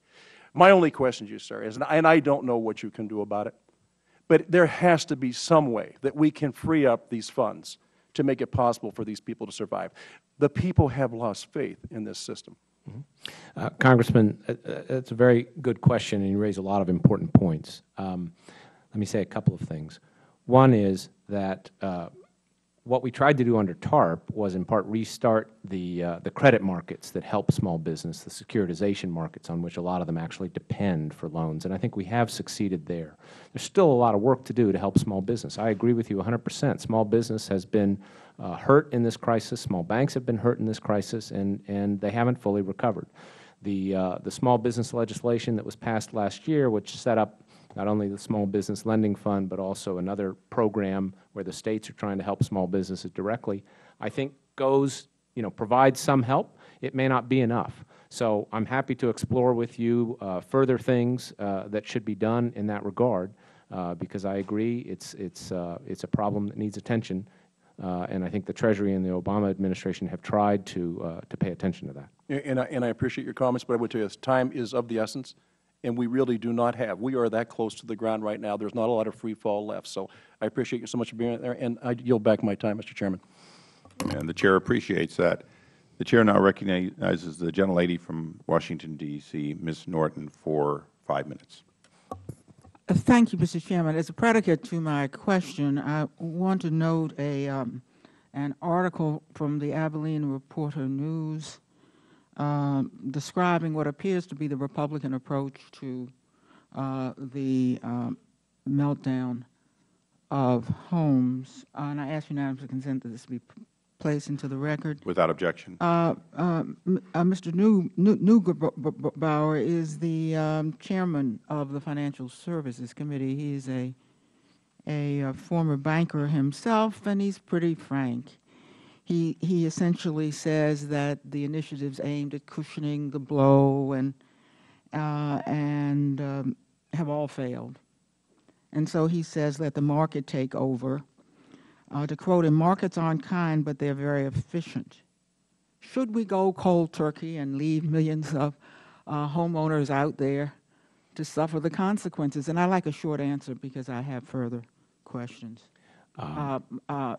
Mr. Massad and Mr. Barofsky, who seems to just throw up his hands often. Yes, Mr. Massad. Thank you, Congresswoman. No, I don't think we should just go cold turkey. That's why I would disagree with some of the comments that have been made that because HAMP has not achieved 3 to 4 million modifications that therefore we should end it. I don't think that makes sense. I think this program can still help a lot of people. I think it's constructed so that we only use taxpayer funds prudently and wisely to the extent that we do help people. I think it's helping the right people, people who, let me go to Mr. Barofsky then. I think it's incredibly important. You know, TARP was designed in part just as much to help the Wall Street banks as to help struggling homeowners. That was part of the intent of the legislation. And I think Treasury bears an important responsibility to fulfill that goal that Congress set forth of So you don't think we should go cold turkey and just leave millions of borrowers out there? I would like to see the program to let the market do what the market always does. It does resolve all such crises, one way or the other. I would like to see a credible revamp of HAMP so that it can achieve the goals that were originally set. Okay, let's talk about that. Because I'm essentially remedy-oriented. And as I've seen in my own district how HAMP has failed so many homeowners, people who work hard for their homes, got caught up in a crisis not of their making, it does seem that the only way out of this is to take measures that protect both homeowners and investors. A recent Washington Post article, January 18th, as a matter of fact, suggested that the incentive structure for services is greatly misaligned.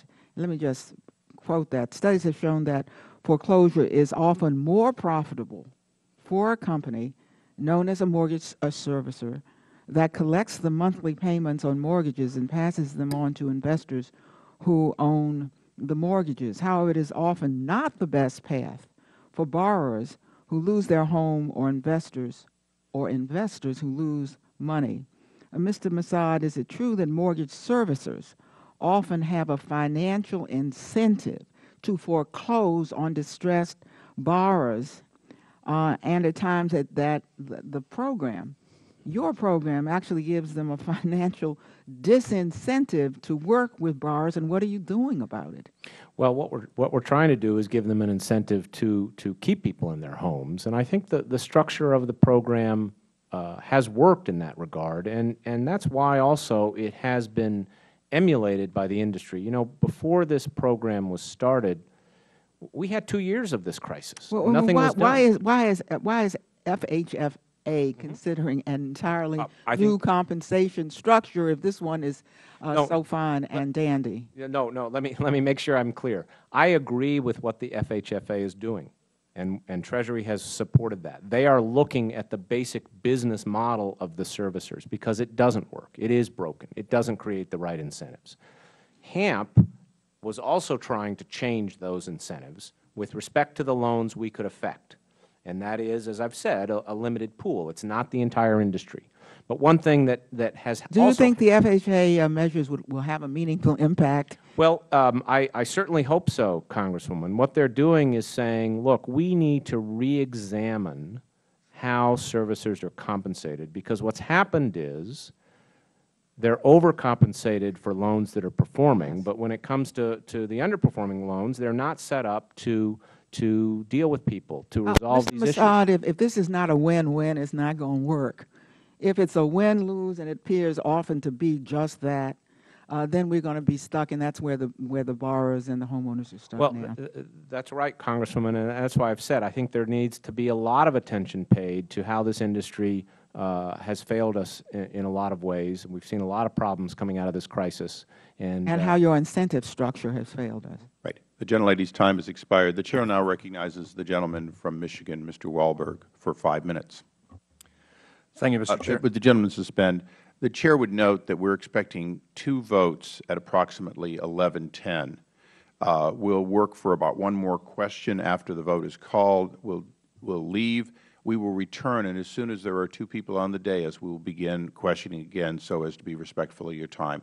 The gentleman may continue. Thank you, Mr. Chairman, and thank you, Mr. Barofsky and Mr. Massad, for being here to appear in front of us. I had the dubious distinction to vote on TARP, to vote against it, I think for all the right reasons. I had the dubious distinction to be foreclosed upon by my electorate in the next election, and then for the last 2 years to hear the response of people who finally awakened to the fact that, yes, there was a problem, yes, there was a significant concern, yes, there was a meltdown that was taking place, but frankly, their opinion was that it was the wrong approach to take, and it seems to have borne out. Mr. Massad, I would ask you, and I hope this hasn't been asked while I was away at another committee meeting, but what are the plans for the obligated TARP funds which have not yet been spent? The only funds that have not yet been spent are those for the housing programs. And let me just note, it's not $70 billion for HAMP. Our portion of HAMP, there is a GSE portion. Our portion of HAMP is 29. We've done a number of other housing programs. So there's $45 billion allocated for a variety of housing programs. There's still a very small amount that's committed for the public-private investment partnership. Basically, we're no longer making new commitments. We're no longer doing new programs. Our focus now is getting the money back. And we've gotten, as I say, a lot of it back, and I expect we will get a lot more of it back. And essentially all the programs, leaving aside the housing programs, all the programs considered as a whole will result in very little cost or potentially even a profit, because we will get all the funds back. Can you make a blanket commitment here today that those unobligated funds will not be spent? Congressman, I can make a blanket commitment to you that we will make no further commitments of funds. We do not have that authority. But let me make clear, there are funds that are obligated that may be spent. There are no funds that we will that are unobligated. We will not make any further obligations of funds. But you will not spend them, unobligated funds. Unobligated funds we will not spend. But I just want to make sure we're communicating. We no longer have authority to make obligations. I can't make new commitments of funds. I will not, therefore, make new commitments of funds. We do have some funds that have been committed but not spent, and those, we expect at least some of those will be spent, not necessarily all of them. Thank you. Mr. Barofsky, on page 6 of SIGTARP report, in referencing, in comparing recipients of the federal assistance to Fannie and Freddie, you make this statement: in many ways, TARP has helped to mix the same toxic cocktail of implicit guarantees and distorted incentives that led to disastrous consequences for the government-sponsored entities. based upon that statement, how are big banks who receive TARP money similar to those entities? Well, the two of the big characteristics of what happened with the lead up to the conservatorship of Fannie and Freddie was, one, the implicit guarantee they received that they had a government backstop. And one of the legacy results of TARP is that the market still believes that the United States government is backstopping the largest too big to fail institutions. And that causes a whole range of problems. It hurts market discipline. Counterparties, creditors, investors, they don't do the due diligence that's necessary when evaluating whether to do business with one of these banks or investing in one of these banks, because they believe that they'll be any type of risk they take will be backstopped by Uncle Sam and the taxpayer. That gives them an advantage. It gives them the opportunity to borrow money more cheaply. S&P recently announced their intent to change the rating system to make it as a permanent aspect that the too big to fail banks will have higher ratings based on implicit government guarantee. And they say this notwithstanding Dodd-Frank and other countries' response to the financial crisis. This is a market distortion. And as a result, the executives of those banks get back into the position where it's heads I win, tails the taxpayer bails me out. What recommendations might you suggest to go away from that? I think moral hazard. I think that where we are, and what we have is Dodd-Frank and the FSOC and the committee that's providing oversight, and it does have a lot of tools. They need to have both the regulatory will and the political will to rein in the size of these banks. They have to do two things which are going to be remarkably difficult, and Secretary Geithner, to his credit, was remarkably candid with us about the limitations of what they'll be able to do. But first of all, they have to have a system where they can credibly resolve large financial institutions without bailing out the shareholders, the creditors, and the executives. Second, which is probably just as important, they have to convince the markets that that's actually going to happen. Because if they don't convince the markets, if they don't have the credibility that they will not be bailing out institutions going into the future, it almost won't matter otherwise. Because again, those incentives will still be warped. That discipline will still be gone, and those risks, where with the idea that the taxpayer will bail out the executives, the shareholders, the counterparties, will continue a perversion of the system. Thank you. In the parent world, we call that tough love. Thank you. I thank the gentleman. The Chair asks unanimous consent that a statement for the record submitted by the American Bankers Association be inserted at this time without objection. The Chair now recognizes the gentleman from Missouri, Mr. Clay, for 5 minutes. Thank you, Mr. Chairman, and thank you for holding this meeting. Mr. Barofsky, I understand that you have the oversight authority to investigate mortgage service providers. I wanted to discuss one specific example of a horrendous abuse against our active duty service members. According to an NBC News report of January 17, J.P. Morgan Chase and Company admitted that they overcharged thousands of active duty military families millions of dollars on their mortgages. They also improperly foreclosed on some of these families. They weren't supposed to do that because we passed the Service Members Civil Relief Act specifically to protect military families from high interest rates and foreclosure actions. We recognize the importance of those families' service to our country. Mr. Massad, have you seen this report? I have, sir. What can these families do other than seek redress from the company? Congressman, I'll be happy to look into that. That's really outside of my jurisdiction. But it was a very troubling report, I agree, and I'd be happy to get back to you or get the appropriate officials to get back to you. Well, and I'm glad to learn that J.P. Morgan has acknowledged his errors and is working with the families to try and make things right, starting by paying them back $2 million in overcharges interest. But this story makes me worry for a different reason. The victims in this case complain that the industry servicers in this case, harassed them endlessly, refused to acknowledge legitimate documentation when they presented it, and essentially made their lives miserable, all without any basis to do so. Now, I assume that banks don't have one collection agency just for military service members, and another one for everyone else. Mr. Barofsky, have you seen similar abuses of this kind where the banks and their collection agencies harass people without any justification?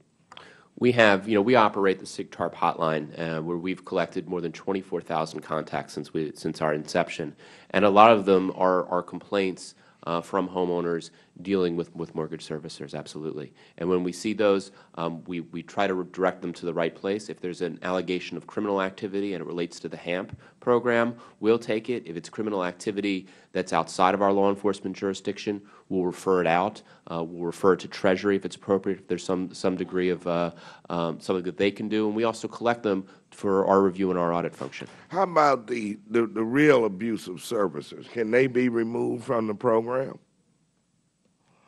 I'm sorry, can they be removed from, they be from our program, from Yeah. the HAMP program? They could be. Again, because there are some servicers that cover a lot of the market, and if we were simply to kick them out of the program, then we wouldn't be able to reach the people we'd like to reach. So that's why our focus has been to try to, improve the practices as much as we can. Let me just say, we will continue to be aggressive in this. We're in the large servicer shops, all the time, and we'll continue to work with SIGTARP on practical constructions, practical suggestions as to how to get the servicers to do a better job, because we agree that they need to do a better job. Well, but if they are totally ignoring the homeowner and ignoring the documentation, then sure. I wouldn't say they're, if I may, Congressman, I wouldn't say they're totally ignoring the homeowner, at least with respect to our program. I think with respect to our program, we've gotten them to pay attention. We've come a long way. When we started this, they said, we can't do this. We're not ready. And we said, you got to get ready. And while we haven't achieved as many modifications as we'd like, I will admit that. I have always admitted that. But nevertheless, we're making some progress. We're still getting about 30,000 new families helped a month. That's important. It's not enough, but it's important. could either one of the witnesses supply us with the breakdown of state by state of modifications? Would Yes, that we be can possible? certainly do that. We can do that for our program, Congressman. We do produce a lot of statistics and metrics on our program, but that only covers our program. There, frankly, aren't a lot of statistics on the rest of the industry in that regard. Okay, and of special interest to me would, of course, be on Missouri. Certainly. Okay, I thank you. Thank the witnesses, and I yield back, Mr. I thank the gentleman. Our last for this round before we go to votes will be the gentleman from Arizona, Mr. Gosar. Thank you. Being from Arizona and hearing the discussion in regards to Florida and Ohio, I have to say that Arizona, which we thought was a leveling of our problems with the housing, is now all of a sudden showing some signs of double dipping. So this is very troubling, and being from a very poor community from the district, we see homeowners on the very verge of, or very brink of catastrophe. My question to you first, Mr. Massad, is doesn't the lower cost of borrowing that results from the implicit government guarantee partially explain the bank's abilities to pay back TARP? Yes, it's probably a factor, but I think a more important factor was the process that we implemented of the stress tests, because what we did was we put the largest banks through a very intensive stress test because the market didn't have confidence as to which institutions might fail and how much capital they needed. So in the spring of 2009, we implemented the stress test process, and we made the results and the whole process very transparent, and as a result of that, they were able to raise private capital, and we were able to get the government out. So in a follow-up question, so the success depends upon that implicit guarantee? No, I don't think I said that. What I'm saying is that we got out of the bank's investments. We got the money back through this stress test and recapitalization process. I think, if I may, I think the thrust of your question, it really relates to some of the concerns Mr. Barofsky has raised on too big to fail and moral hazard.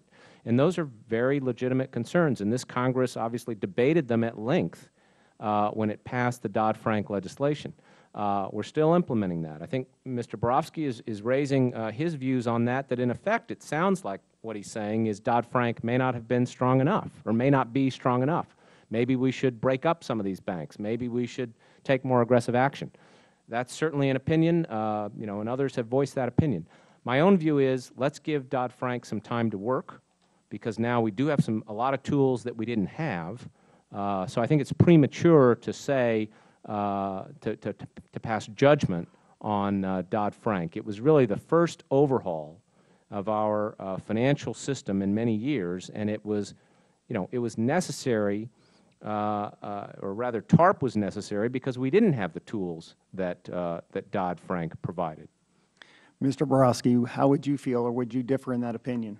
Yeah, I don't think that Mr. Massad has correctly characterized my position, to put it mildly.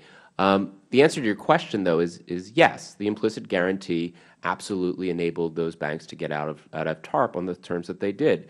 Because those banks enjoy enhanced credit ratings from the credit rating agencies, one of the conditions that the Federal Reserve and Treasury put for those banks to get out of TARP was to go out of the markets and raise capital.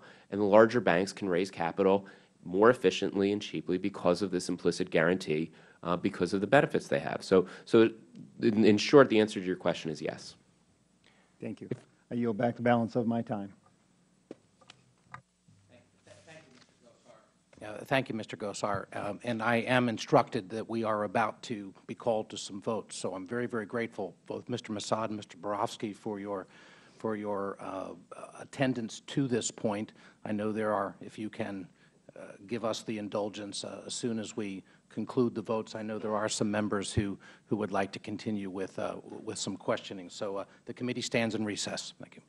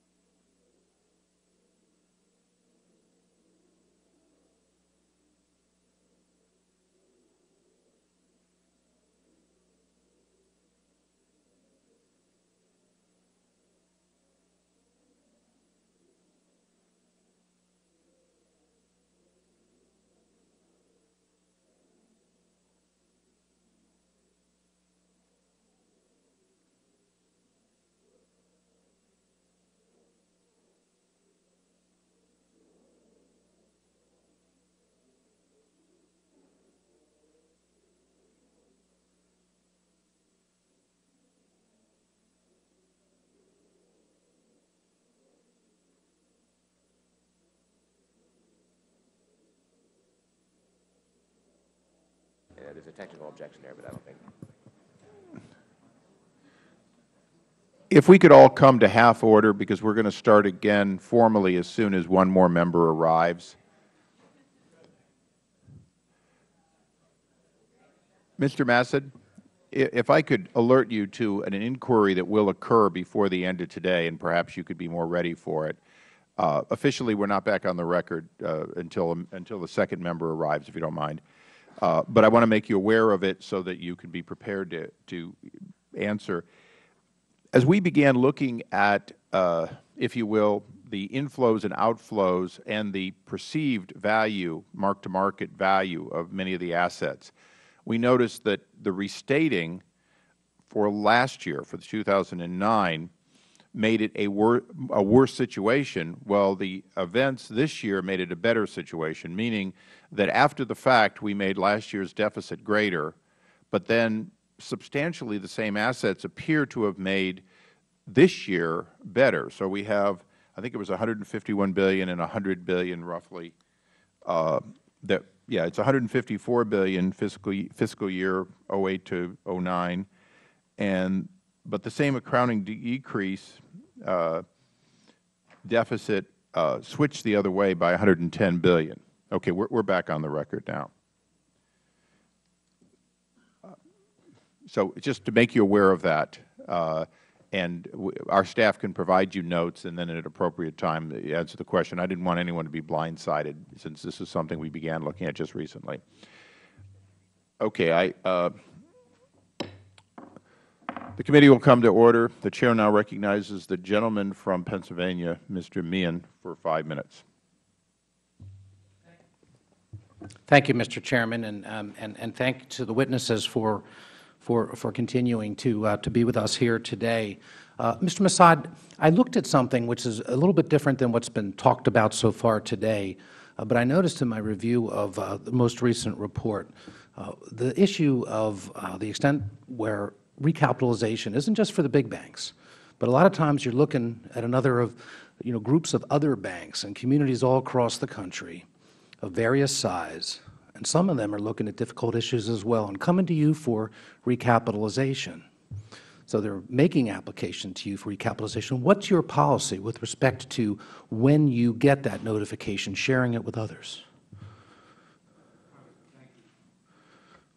Congressman, thank you for the question. You raised an important issue. First of all, we don't ever provide additional funds. I want to make that very clear. Secondly, our job now with respect to those bank investments is to get as much of the money back as we can. We still have investments in about 560 banks.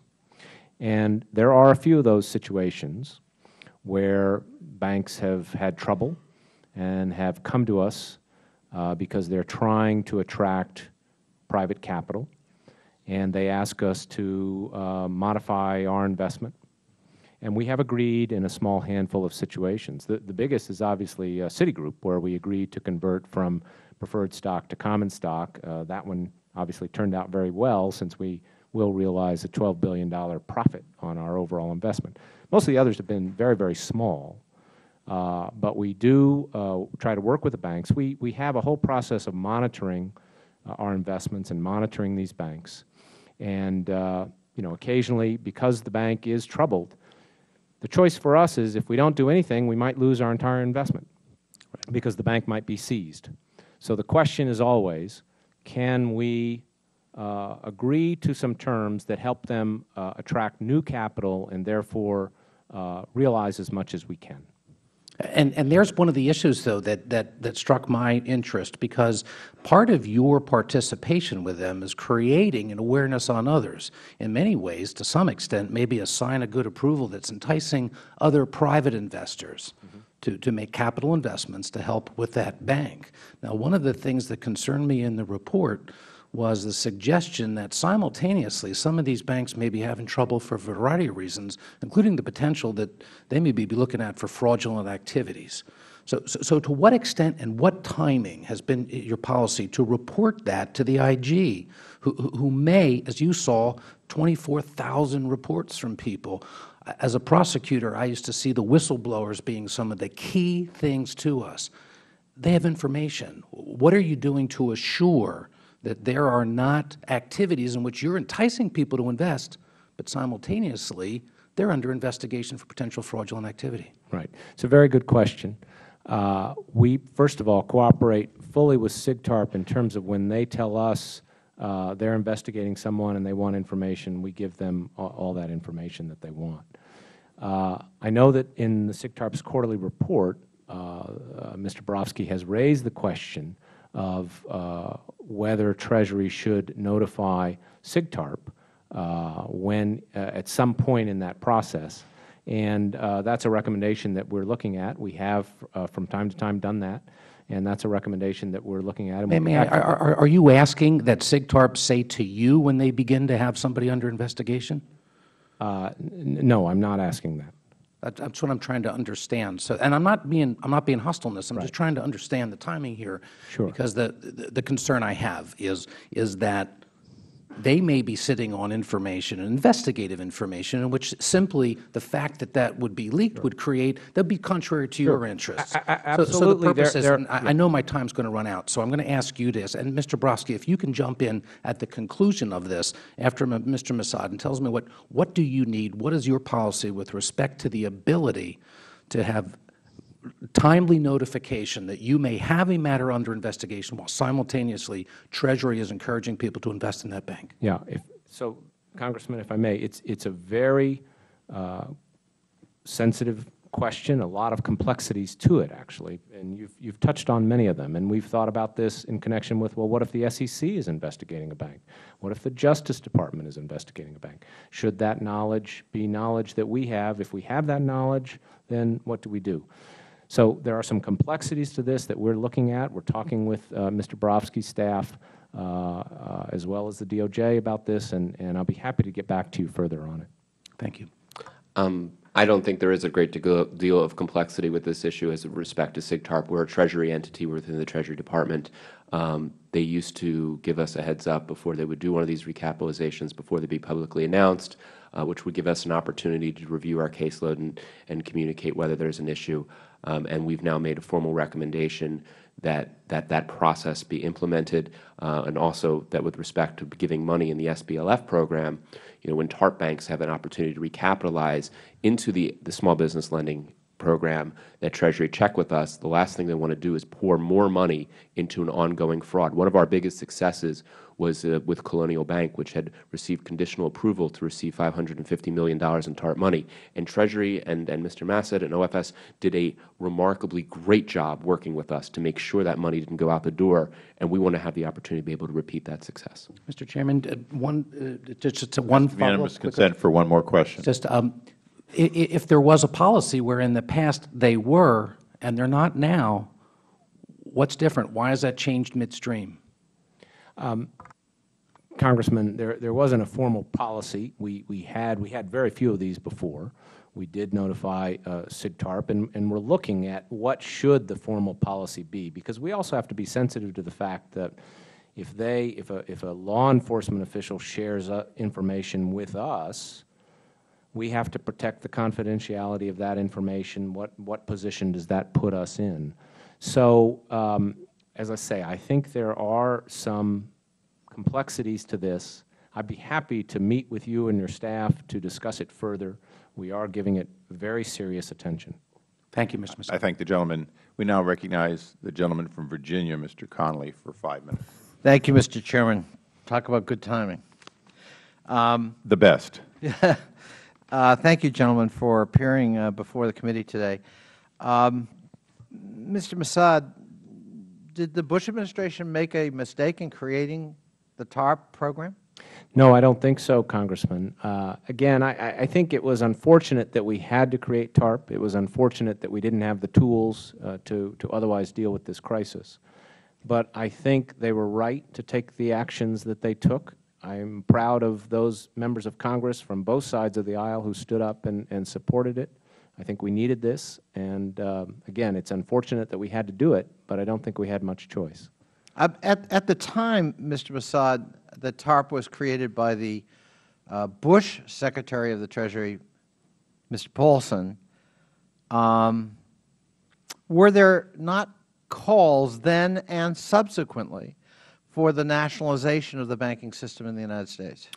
Yes, there were, Congressman. And did TARP offer a market-driven private sector alternative to those calls?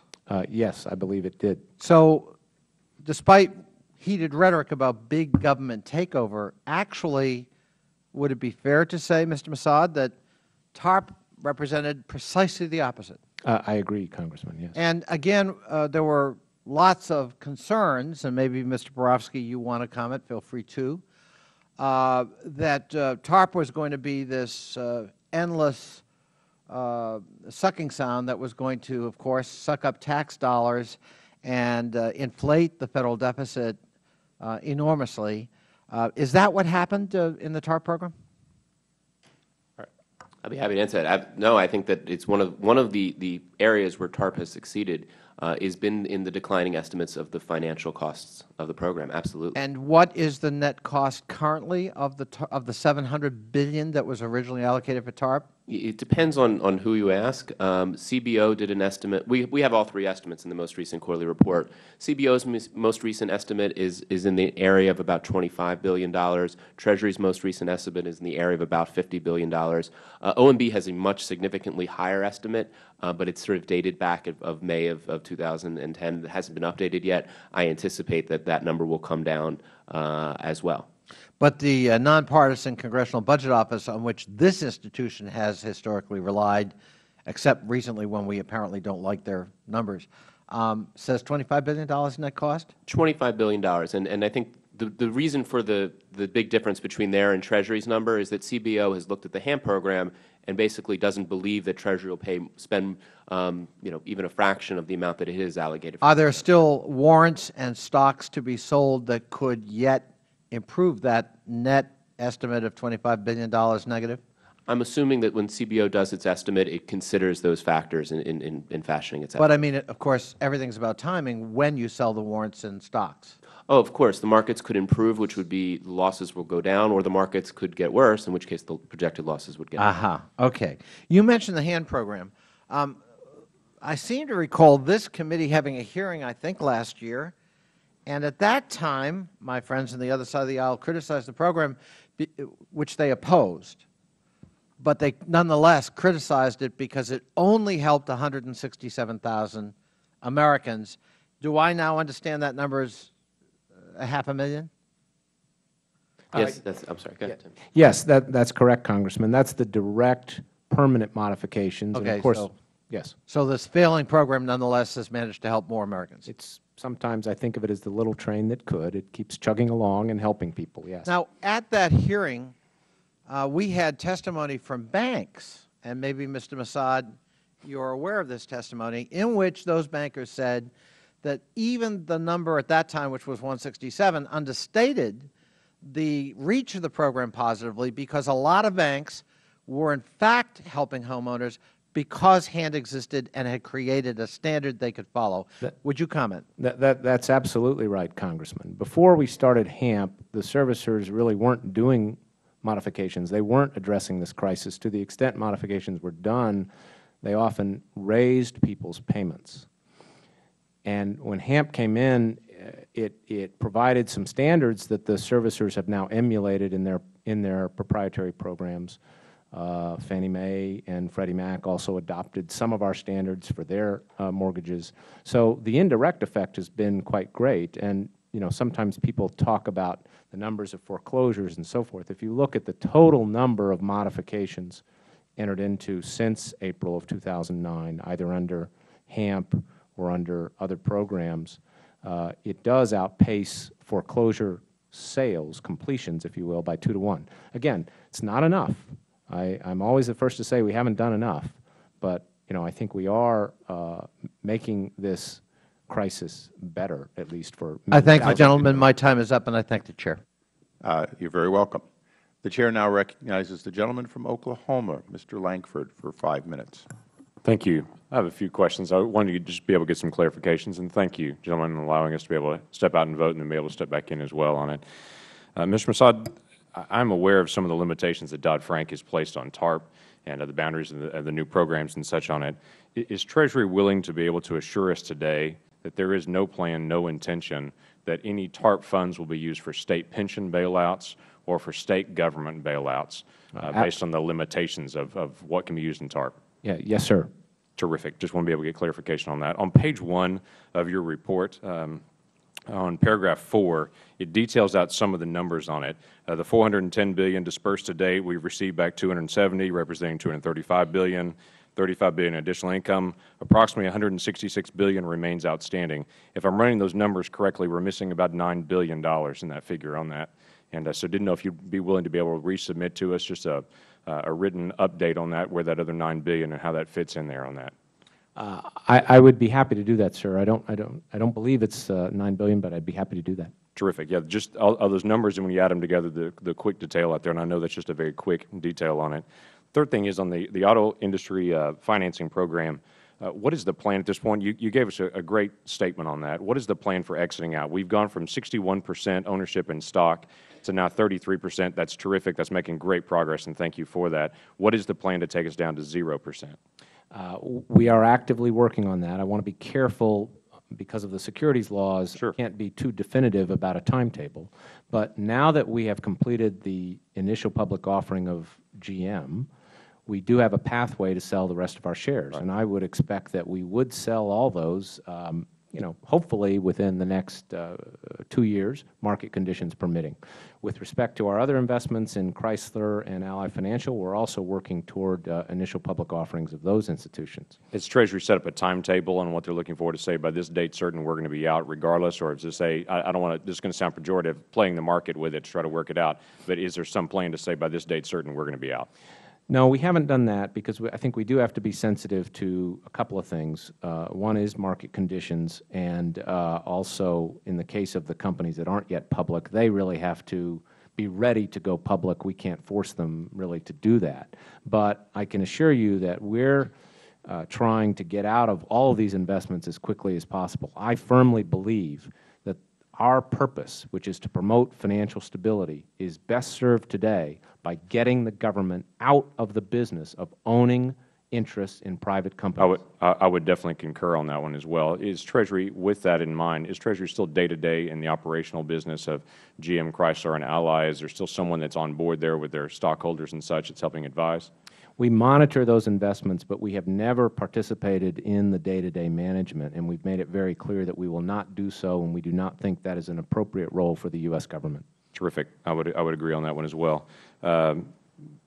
Barofsky's report details $59.7 billion that's available, that's sitting out there, and I'm sure that number may move around some based on day-to-day operations on it.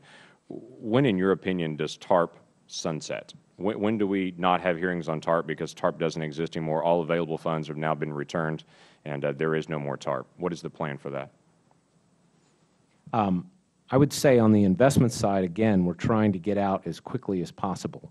I, again, can't give you a timetable, but I think with respect to the remaining investments, which let's call roughly $170 billion, I think we will get most of that back in the next 2 years. There will be some portion that we can't get back within that time frame, but we will certainly, and we are winding down the operation and trying to get out as fast as we can. Would it help at all to have a legislative solution on this, to set a timetable to say the American people need some assurances that 20 years from now we're still not tarping, that we're out there and that we have a time certain? I don't think a legislative solution would be helpful because that could depress the value that we could get for the investments that we have. Okay. But believe me, I don't intend to be here 20 years from now. Great. Let me give you one last quick question on it as well. In Mr. Barofsky's report as well, it details out that the 5 largest banks now control about 60% of gross domestic product. They're all 20% larger than what they were before the crisis on this. Obviously, we have a heavy emphasis going in the largest of banks. I know you were talking about how the small and medium-sized banks are assisting as well, but the end result has been the biggest banks have grown bigger, and they seem to be even more of a systemic risk. Mm-hmm. There has been increased concentration in our financial system as a result of this crisis. I think probably without TARP, that would have been even greater because we wouldn't have helped a lot of institutions that have been able to weather the storm. But the question as to whether it's too concentrated, is certainly one that this Congress can take up. And as you know, Mr. Barofsky has properly noted that is an issue that the Congress may wish to consider. I think what we have right now under Dodd-Frank are tools to try to regulate that. As the comment was made, some people have suggested nationalizing banks. Some people have suggested breaking them up. That's obviously policy options that the Congress can consider. Sure. But it just seems to be that we have a preference for the largest of banks in this structure and how we're going. I understand that my time has expired. Thank you very much. Thank you. And I thank the gentleman. The Chair now recognizes the gentleman from Illinois, Mr. Walsh. Thank you, Mr. Chairman, and thank you both for coming in. It's been a long morning. Let me be very brief and ask two broad macro-level questions, try to get an answer from each of you. Like a lot of my colleagues, I hear from community banks every day who are struggling. Like a lot of my colleagues, I hear from community and small banks every day who resent the fact that it seems like TARP, the government sided with the big banks. Broad question, why are these community banks struggling? What's your biggest concern that you've got right now for community banks? That's a very good question. A lot of the smaller banks do have loan portfolios that are more heavily weighted to the real estate sector, and therefore they've been hurt by that. Number two, they don't have access to capital as easily as the big banks. So those are very real concerns, and we've tried with the TARP program to address some of that. You know, essentially when you look at the money invested in banks, about $250 billion overall under TARP was invested. About most of that, 234 or so, well, around that amount was done under the Bush administration.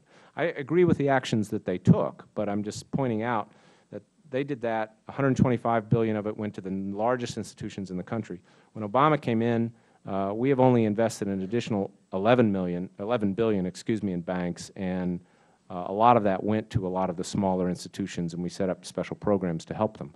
But many of them are still struggling, and we're trying to do our best to get this economy back and get an economic recovery, get the housing market stabilized, because I think those are the best things we can do for those banks. And Mr. Barofsky, why still this persisting struggle with the community banks?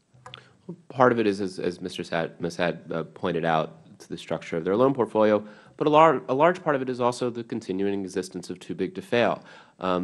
It gives an inherent advantage to the larger banks. There's a reason why the smaller banks don't have the same access to capital as the larger banks. They don't have the access to the virtually free money from the Federal Reserve that the larger banks have. Larger banks, a lot of what has been a result of TARP and the related programs is it's given the opportunity for the largest banks to essentially earn their way out of trouble, and those are opportunities that are not available for the smaller and community banks. So maybe this leads then to my second brief macro-level question. Give me, each of you offer one broad-level critique of TARP, either with its implementation, with its design. If you were to each offer one broad critique of TARP, what would it be? You know, if we had to do this all over again, and obviously I'm assuming we will not have to, there are a lot of things we could change or would change, Congressman. It's hard to be specific. There are certain things in the housing program that we've done later that we might have done earlier. I agree with the comment that was made earlier that it was proposed as a purchase of troubled assets, and then we, you know, I think the Bush administration wisely changed course because I think they had to, but that obviously contributed to some of the criticism. So it's things like that. There are many others I'm sure that we would do over, but I think the key thing is, you know, hopefully now under Dodd-Frank we have the tools that will make this sort of thing unnecessary in the future. One overall critique, Mr. Barofsky. I think one of the things that could have been done better within the realm of possible and within the realm of what the TARP was better transparency from the Treasury Department. From day one, this has been a recurring theme of our criticism, and we've been very bipartisan in our criticism for both the Paulson Treasury Department as well as the Secretary Geithner Treasury Department. But they're explaining this better to the American people, being more upfront and honest about these programs whether it was saying that the first 9 institutions were all healthy and viable when they knew full well that some of them were not, to some of the more recent statements, cheerleading statements about the program, which under a little bit further examination, certain things were left out. I think that having a more transparent program, and it's not too late, and I would encourage Treasury to renew its efforts towards transparency, will help address some of the real negative views of this program. Because I think if people understand it and feel like that that everyone's being upfront with them, it can be a more informed conversation, be a more informed debate. Right now, the Treasury's running of this program has been viewed of one, I've heard, picking winners and losers or backroom deals. And those criticisms really come out of these transparency failures. Yeah. Can I, if I may, respond to that? I am fully committed to transparency, and most of the particular suggestions that SIGTARP has made in this regard, we've implemented. I would just like to note, because I think often people aren't aware of it, we publish annual financial statements which are audited, and we've received clean opinions on these financial statements for 2 years without any material weaknesses. That's actually a very rare thing for a startup entity. It's a relatively rare thing in government. We've published a monthly report to Congress that lays out exactly where the money is, how much of it has come back, what is the status of the programs. We publish a transaction report on each transaction within 2 business days of completing it. We publish a dividend and interest report quarterly, which shows how much dividends and interest payments we've gotten. We put all of our contracts and agreements on our website. That means not only any contract entered into with a financial institution, but also all the procurement contracts, all the documents related to HAMP, and any program we have, as well as program guidelines and other materials. We've testified before Congress, numerous times. We meet. We have 3 oversight agencies, and we fully cooperate with them and give them all the information that they need. They've produced a total of 75 reports. So we can always strive to do more, but I think actually there is a lot of information about this program available. Thank you both. Thank you, Mr. Chairman. Very welcome. If anyone else arrives who has not had a first round, we will take them if they arrive before we finish. Otherwise, with your indulgence, we'd like to have a brief second round for a couple of people. At this time, I would go to the chairman of the Subcommittee of Jurisdiction, Mr. McHenry, for his questions. Thank you, Mr. Chairman. And I would begin by, this has not been discussed greatly, but the moral hazard posed by, created by TARP is mentioned, Mr. Barofsky, in your report. You've mentioned it before. This is certainly a big concern. Mr. Massad, S&P considers the likelihood of government support explicitly in their credit rating. Are you aware of that? Okay. Do you think that is a direct result of TARP? I would say it this way, Congressman. I think because we didn't have the tools to deal with this rescue, we had to do TARP, and that does raise the moral hazard, too big to fail concerns that Mr. Barofsky has mentioned. But I think now Congress has addressed those through Dodd-Frank. We haven't implemented Dodd-Frank yet, but those are the tools we now have. So I don't think it's appropriate to blame it on TARP, but rather blame it on the fact that we didn't have an adequate regulatory system, and that's what we're trying to improve now. Certainly. I'd like to call up the Geithner slide, if I could. Secretary Geithner and Mr. Barofsky, and your report on Citi, it outlines very clearly, in the future we may have to do exceptional things again if we face a shock that large. We just don't know what's systemic and what's not until you know the nature of the shock. Now, Mr. Barofsky, was this interview post-signing of the Dodd-Frank law? Yes, this interview occurred in December of 2010. Okay. Mr. Massad, it seems that your testimony is counter to your boss's testimony. How do you reconcile that? No, I don't think it is. I think what Secretary Geithner was referring to, and neither I nor Mr. Barofsky were actually in the room, but we have his words. Yes, we do, and I've also spoken to him about this. What he was referring to was the ability to use the tools under Dodd-Frank to address this, and the fact that we don't know exactly what the issue will be, but the tools under Dodd-Frank are flexible. We're not going to have just a set of immutable quantitative criteria that say, you know, if you're above this amount of assets, you're too big to fail. Sure. We've got Okay. qualitative and quantitative. My next slide is President Obama said last night in the State of the Union, because of this law, there will be new rules to make clear that no firm is somehow protected again. I'm sorry, at the Dodd-Frank signing in July of last year. He said these new rules will make clear that no firm is somehow protected because it is too big to fail, so we don't have another AIG. Mr. Barofsky, it seems that Secretary Geithner's words run counter to that. And it's hard to, after the fact, for his staff to say he didn't really mean it. Can you give us context for this? Sure, and a couple of things I want to make very clear. I was not in the room. I had 6 members of SIGTARP, including my deputy, were in the room. And after we received this quote, we documented it, and as is the normal practice of our reports, we provided the quotes and a draft copy of the report to Treasury, both the quote itself and the context in which it was presented, and we had a number of conversations. They made some suggestions. We incorporated those suggestions, and at the end of that process, Treasury had assured us that they did not contest the language that was used, the quote itself, and did not think that we had presented it in any type of misleading or wrong context. So the quote is the quote. We stand by it. There's no question in my mind, and based on our interactions with Treasury before the report was released, that it is an accurate quote. I think that Secretary Geithner, and it was the impression of the 6 people in the room, was being transparent, was being candid, and I commend him for that, by recognizing the reality that the market is today, that banks are still too big to fail.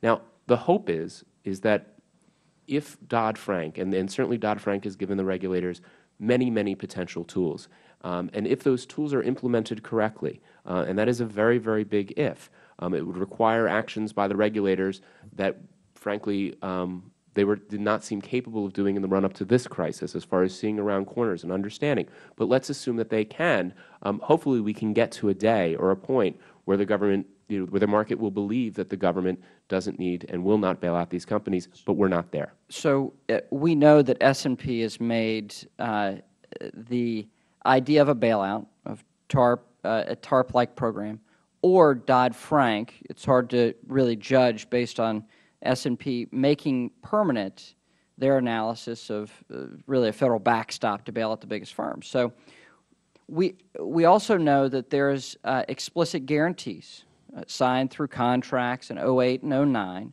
for these financial institutions of whether it's the Fed, FDIC, or TARP, of a backstop to government guarantees of assets. We know the explicit number, right? Yes. So the question to both of you is, can you tell this committee what you believe the net present value of implicit government guarantees are going forward to these financial institutions? There's been some studies, and I think we include one as a footnote reference in our report. We don't do that type of economic analysis, but I think I saw one that suggested that it was, and please don't quote me on this, I think a $34 billion a year advantage that the larger institutions have because of their ability to raise debt more cheaply than their smaller rivals. That is one number, I believe, from one academic study that may be helpful. Mr. Massad? Certainly, Congressman, I don't have an ability to quantify that on the spot, but let me just try to respond to your question. In terms of explicit guarantees, I think you're referring to the Citigroup asset guarantee program, which has now been terminated at a profit to the U.S. government, so there's no longer. No, actually, that's not what I'm referring to. There are actually, at the time of the economic crisis, as has been well documented, FDIC, the Fed, yes, TARP, Treasury has explicit guarantees through contracts that are publicly available. I'm asking about the implicit, and those are well-known, well-documented. We don't have to rehash them here. I'm asking about the implicit guarantees. And Mr. Barofsky, as he mentions in his report, if the gentleman could conclude. So, well, if you could, yeah, but really, I think the thrust of your concern is, have we addressed the too big to fail issue sufficiently? And I guess my response to that is the Congress passed the Dodd-Frank law to address that. If there is a view of some that that wasn't sufficient, that's a judgment for Congress to make. But I think where we are now, where Treasury is that we're actively trying to implement that law so that we can use the tools it gave us to make sure that no institution is too big to fail. And I think it's premature to conclude that it hasn't worked and that we need some tougher legislation to address that. I thank the gentleman. The Chair now recognizes the ranking member. Yeah. Mr. Massad, the Dodd-Frank legislation includes a number of provisions intended to eliminate the concept of too big to fail. For example, the legislation is clear that taxpayers will not cover the costs of saving failing institutions and will not cover the costs of liquidating such an institution. Further, the legislation alters the Federal Reserve's 13(3) emergency lending authority to prohibit bailing out an individual company. Finally, the legislation creates a Financial Stability Oversight Council to monitor systemic risk and to require non-bank financial companies that pose a risk to the financial stability of the United States to submit to supervision by the Federal Reserve.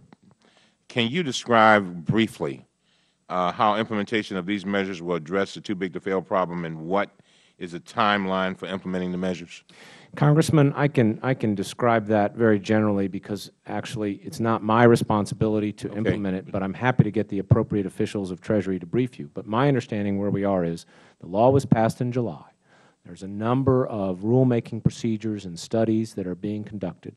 The FSOC holds regular meetings, and it always has a part of that which is public, and they are busy working on these. They are also busy creating the Office of Financial Research, which is designed to monitor conditions in the financial industry and help us determine what risks need to be addressed. But I'd be happy to get you a more detailed briefing and we'll on the status. We'll follow up with you with some detailed questions, all right? And if you can answer this, how will criteria be established to allow us to identify firms that pose systemic risks and are therefore systemically significant? I take it that you will do that in writing also? I can do that. I will say very generally that it's going to be, as has been announced, quantitative as well as qualitative judgments. And the criteria aren't simply about size. They're about riskiness of activities, interconnectedness, extent of leverage, extent of supervision. So I think these matters are being given a lot of thought. They're obviously very complex issues, but I'd be happy to get you a more detailed summary of where we are on that. Thank you. Let me say this. I mean, I think that you all here, both sides of the aisle, we're all very concerned about HAMP, Mr. Massad, and we also are concerned about servicer behavior. And I understand that you and SIGTARP disagree about your authorities, but based on your understanding of your authorities, can you and will you take more aggressive steps to require improved servicer performance? Certainly, Congressman. I don't think actually we disagree with the extent of our authorities, but maybe there's just a difference in how we can best improve the program in terms of using those authorities. Do you all talk? But do you all yes, talk? we talk regularly. Okay, I just want to make sure. But let me just say, you know, this I want to make very clear. While we think the benefits of these housing programs are very real and very important, we're still trying to improve them, still trying to reach as many people as possible. And it's not just HAMP. I mean, obviously, statements have been made about HAMP. A lot of the money goes to some of the other programs as well. But I think the key thing is the statement was made that, well, because this hasn't gone as well as you'd hoped, or because there are these problems, we should simply turn it all back over to the servicers and let them deal with it. And I think that would absolutely be the wrong thing to do. That's what got us here. It's been clear, not just from our HAMP experience, but from the foreclosure irregularities issues and from a number of other standpoints that the servicers, that turning it back over to the servicers would not be constructive at this time. There's two things. You had talked a little bit earlier about retooling. I take it that there are things that you're doing now, you're in the process of doing, trying to improve the program to make it more effective and efficient. Is that right? That's correct. We've done a number of things. And I think I want you to give us a list of those things. And when do you expect them to be complete? I mean, I'm running out of time, unfortunately. Yeah. Well, it's an ongoing process. As we see problems, we respond to them. But, for example, some of the things we've recently done is we've addressed the fact that servicers might have been considering someone for HAMP at the same time as they were foreclosing. We've addressed the fact that initially, we started this program by trying to get a lot of people into trials, and we didn't make the servicers verify the income. That obviously led to the fact that a lot of people then didn't get into permanent trials. We've addressed that, and we've worked through the backlog. So it's an ongoing process. I'd be happy to give you a list. Let me ask you this. One of the things that I said to the Chairman, and I really want to thank him for this, we talked about how do we make our agencies more accountable. And if you are doing things that are going to improve this program, Mr. Chairman, I would ask that we bring Mr. Massad or somebody from his agency back on that level of authority at a certain date to give us a report as to exactly where they stand, because I think we are, you've said it and I've said it and we all agree that we do want accountability. I don't want to see the program ended, but I mean, if you're telling us that you're doing things to improve the program, I don't, I want to know. I want you to tell us when you can come back to us and give us some more information so that we can have some confidence, because both sides of the aisle are quite frustrated, to be frank with you. Certainly, Congressman. Happy to do that. And in response, if you'll commit to give us monthly updates next month and the following month, we'll commit to have you back in your next quarterly report, if that works for both of you. That's fine. Mr. Chairman, I really appreciate that. Thank you. That I yield back. I thank the gentleman. In closing, I have just a couple of questions, and these can be answered for the record because they tend to be perhaps a little complex. Today we've talked specifically about TARP. That was the subject. We got into HAMP. My understanding is that HAMP, of course, is shared with another piece of legislation, HERA. It has joint funds. We did not get into the $30 billion of obligated and how that's scored and all of that. If you would, and I know Mr. Barofsky has a very thorough quarterly report, but if you would try to create before this next 30-day update a good analysis so the members can have your interpretation of outstanding funds, meaning, and this is a question for Treasury in consultation with the Fed, obligated funds remaining at the Fed, because we're not the Financial Services Committee, so you'll have to give us a little primer from time to time, looking at the funds committed under other programs, including HERA, because I think that will help us understand where is the money still remaining out that is either obligated or literally out. And that will help us 30, 60, and 90 days from now. It's very clear that we do still have major credible agencies that believe too big to fail is leading them to having more success in loaning money at a lower amount. That's a challenge for small banks, and we certainly would like to work as a committee to ensure that as Dodd-Frank is put into action, that leads to a fading away of that, as the President had promised at the time of its signing.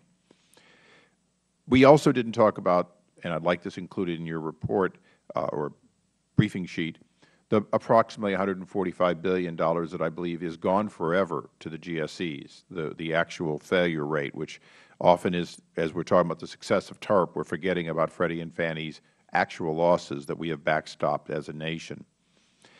One thing that I would appreciate, which is uniquely to Treasury, most of us here in Washington who have been in business have tried to convert from GAAP over to understanding the Federal Government sort of pay-as-you-go accounting. Now, at Treasury, you're a little different. You're a hybrid. And so as I looked through a report, which I believe our people have furnished you with, just a report internal that we developed, if not, we will, I began seeing the accrual system of reserves come into play in a way that, as a public company officer, I always question, okay, you had reserves, or you had a stated value, a mark-to-market value. You went back and stated them, restated them in this year for the previous year, and they got worse. However, in this year, they got so much better that there's this $154 billion to $110 billion swing. And we'll give you our source material because it may very well be that you can clarify it to where we understand it's simpler, not more complex. But I think it's important because, as I understand it, those numbers reflect really reflect on the anticipated deficit and other figures that we look at. And I think all of us want to know the true deficit in 2009, the true deficit in 2010, and so on. But actually, we don't want to know it. We'd like it not to exist. But we'd at least like to have the accurate numbers for them. Lastly, a request. Today we've been talking in net dollars.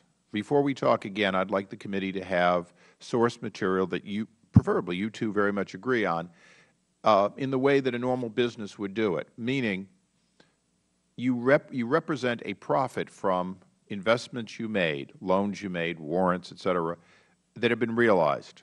Those do not go as an offset against other bad deals. We're not looking for your net profit. What we would, I believe, like to see is where you put the money in and what you lost, where you put the money in and what you gained. And so effectively, what we're saying is scrape off the profits and put them in a pile from the good deals. But any time a particular basket, meaning a company or an entity, had a loss, we'd like to see those losses. Because I think when we're evaluating what worked and didn't work in this program that never did what we anticipated, but did something very different, it's important, I think, for all of us to see, okay, loans to solvent entities in certain forms worked. Other things, not so much. And obviously, some of these you can't answer because General Motors and Chrysler are projected but not yet final. But we'll take the projection. Lastly, I'd like to take the liberty quickly in closing of reading what is a draft, but we believe will be the final mission statement, because as a private sector guy, I figure at some point when you take over as CEO, the first thing you have to do is make sure your mission statement to your people matches what you'd like to see. And because this is our first hearing, I'd like to read it. Americans deserve to know that money Washington takes from them is well spent. Americans deserve an efficient, effective government that works for them. Our job on the Oversight and Government Reform Committee is to help Americans secure these rights. Our task is to hold government accountable to taxpayers, because taxpayers have a right to know what they get from government. We will work tirelessly in partnership with citizen watchdogs, with citizens-watchdogs, to deliver facts to the American people that bring reform to the Federal bureaucracy. This is our mission statement. Hopefully we began today by asking you, as you have done, to help us in that effort. I thank you, and we stand adjourned. Thank you.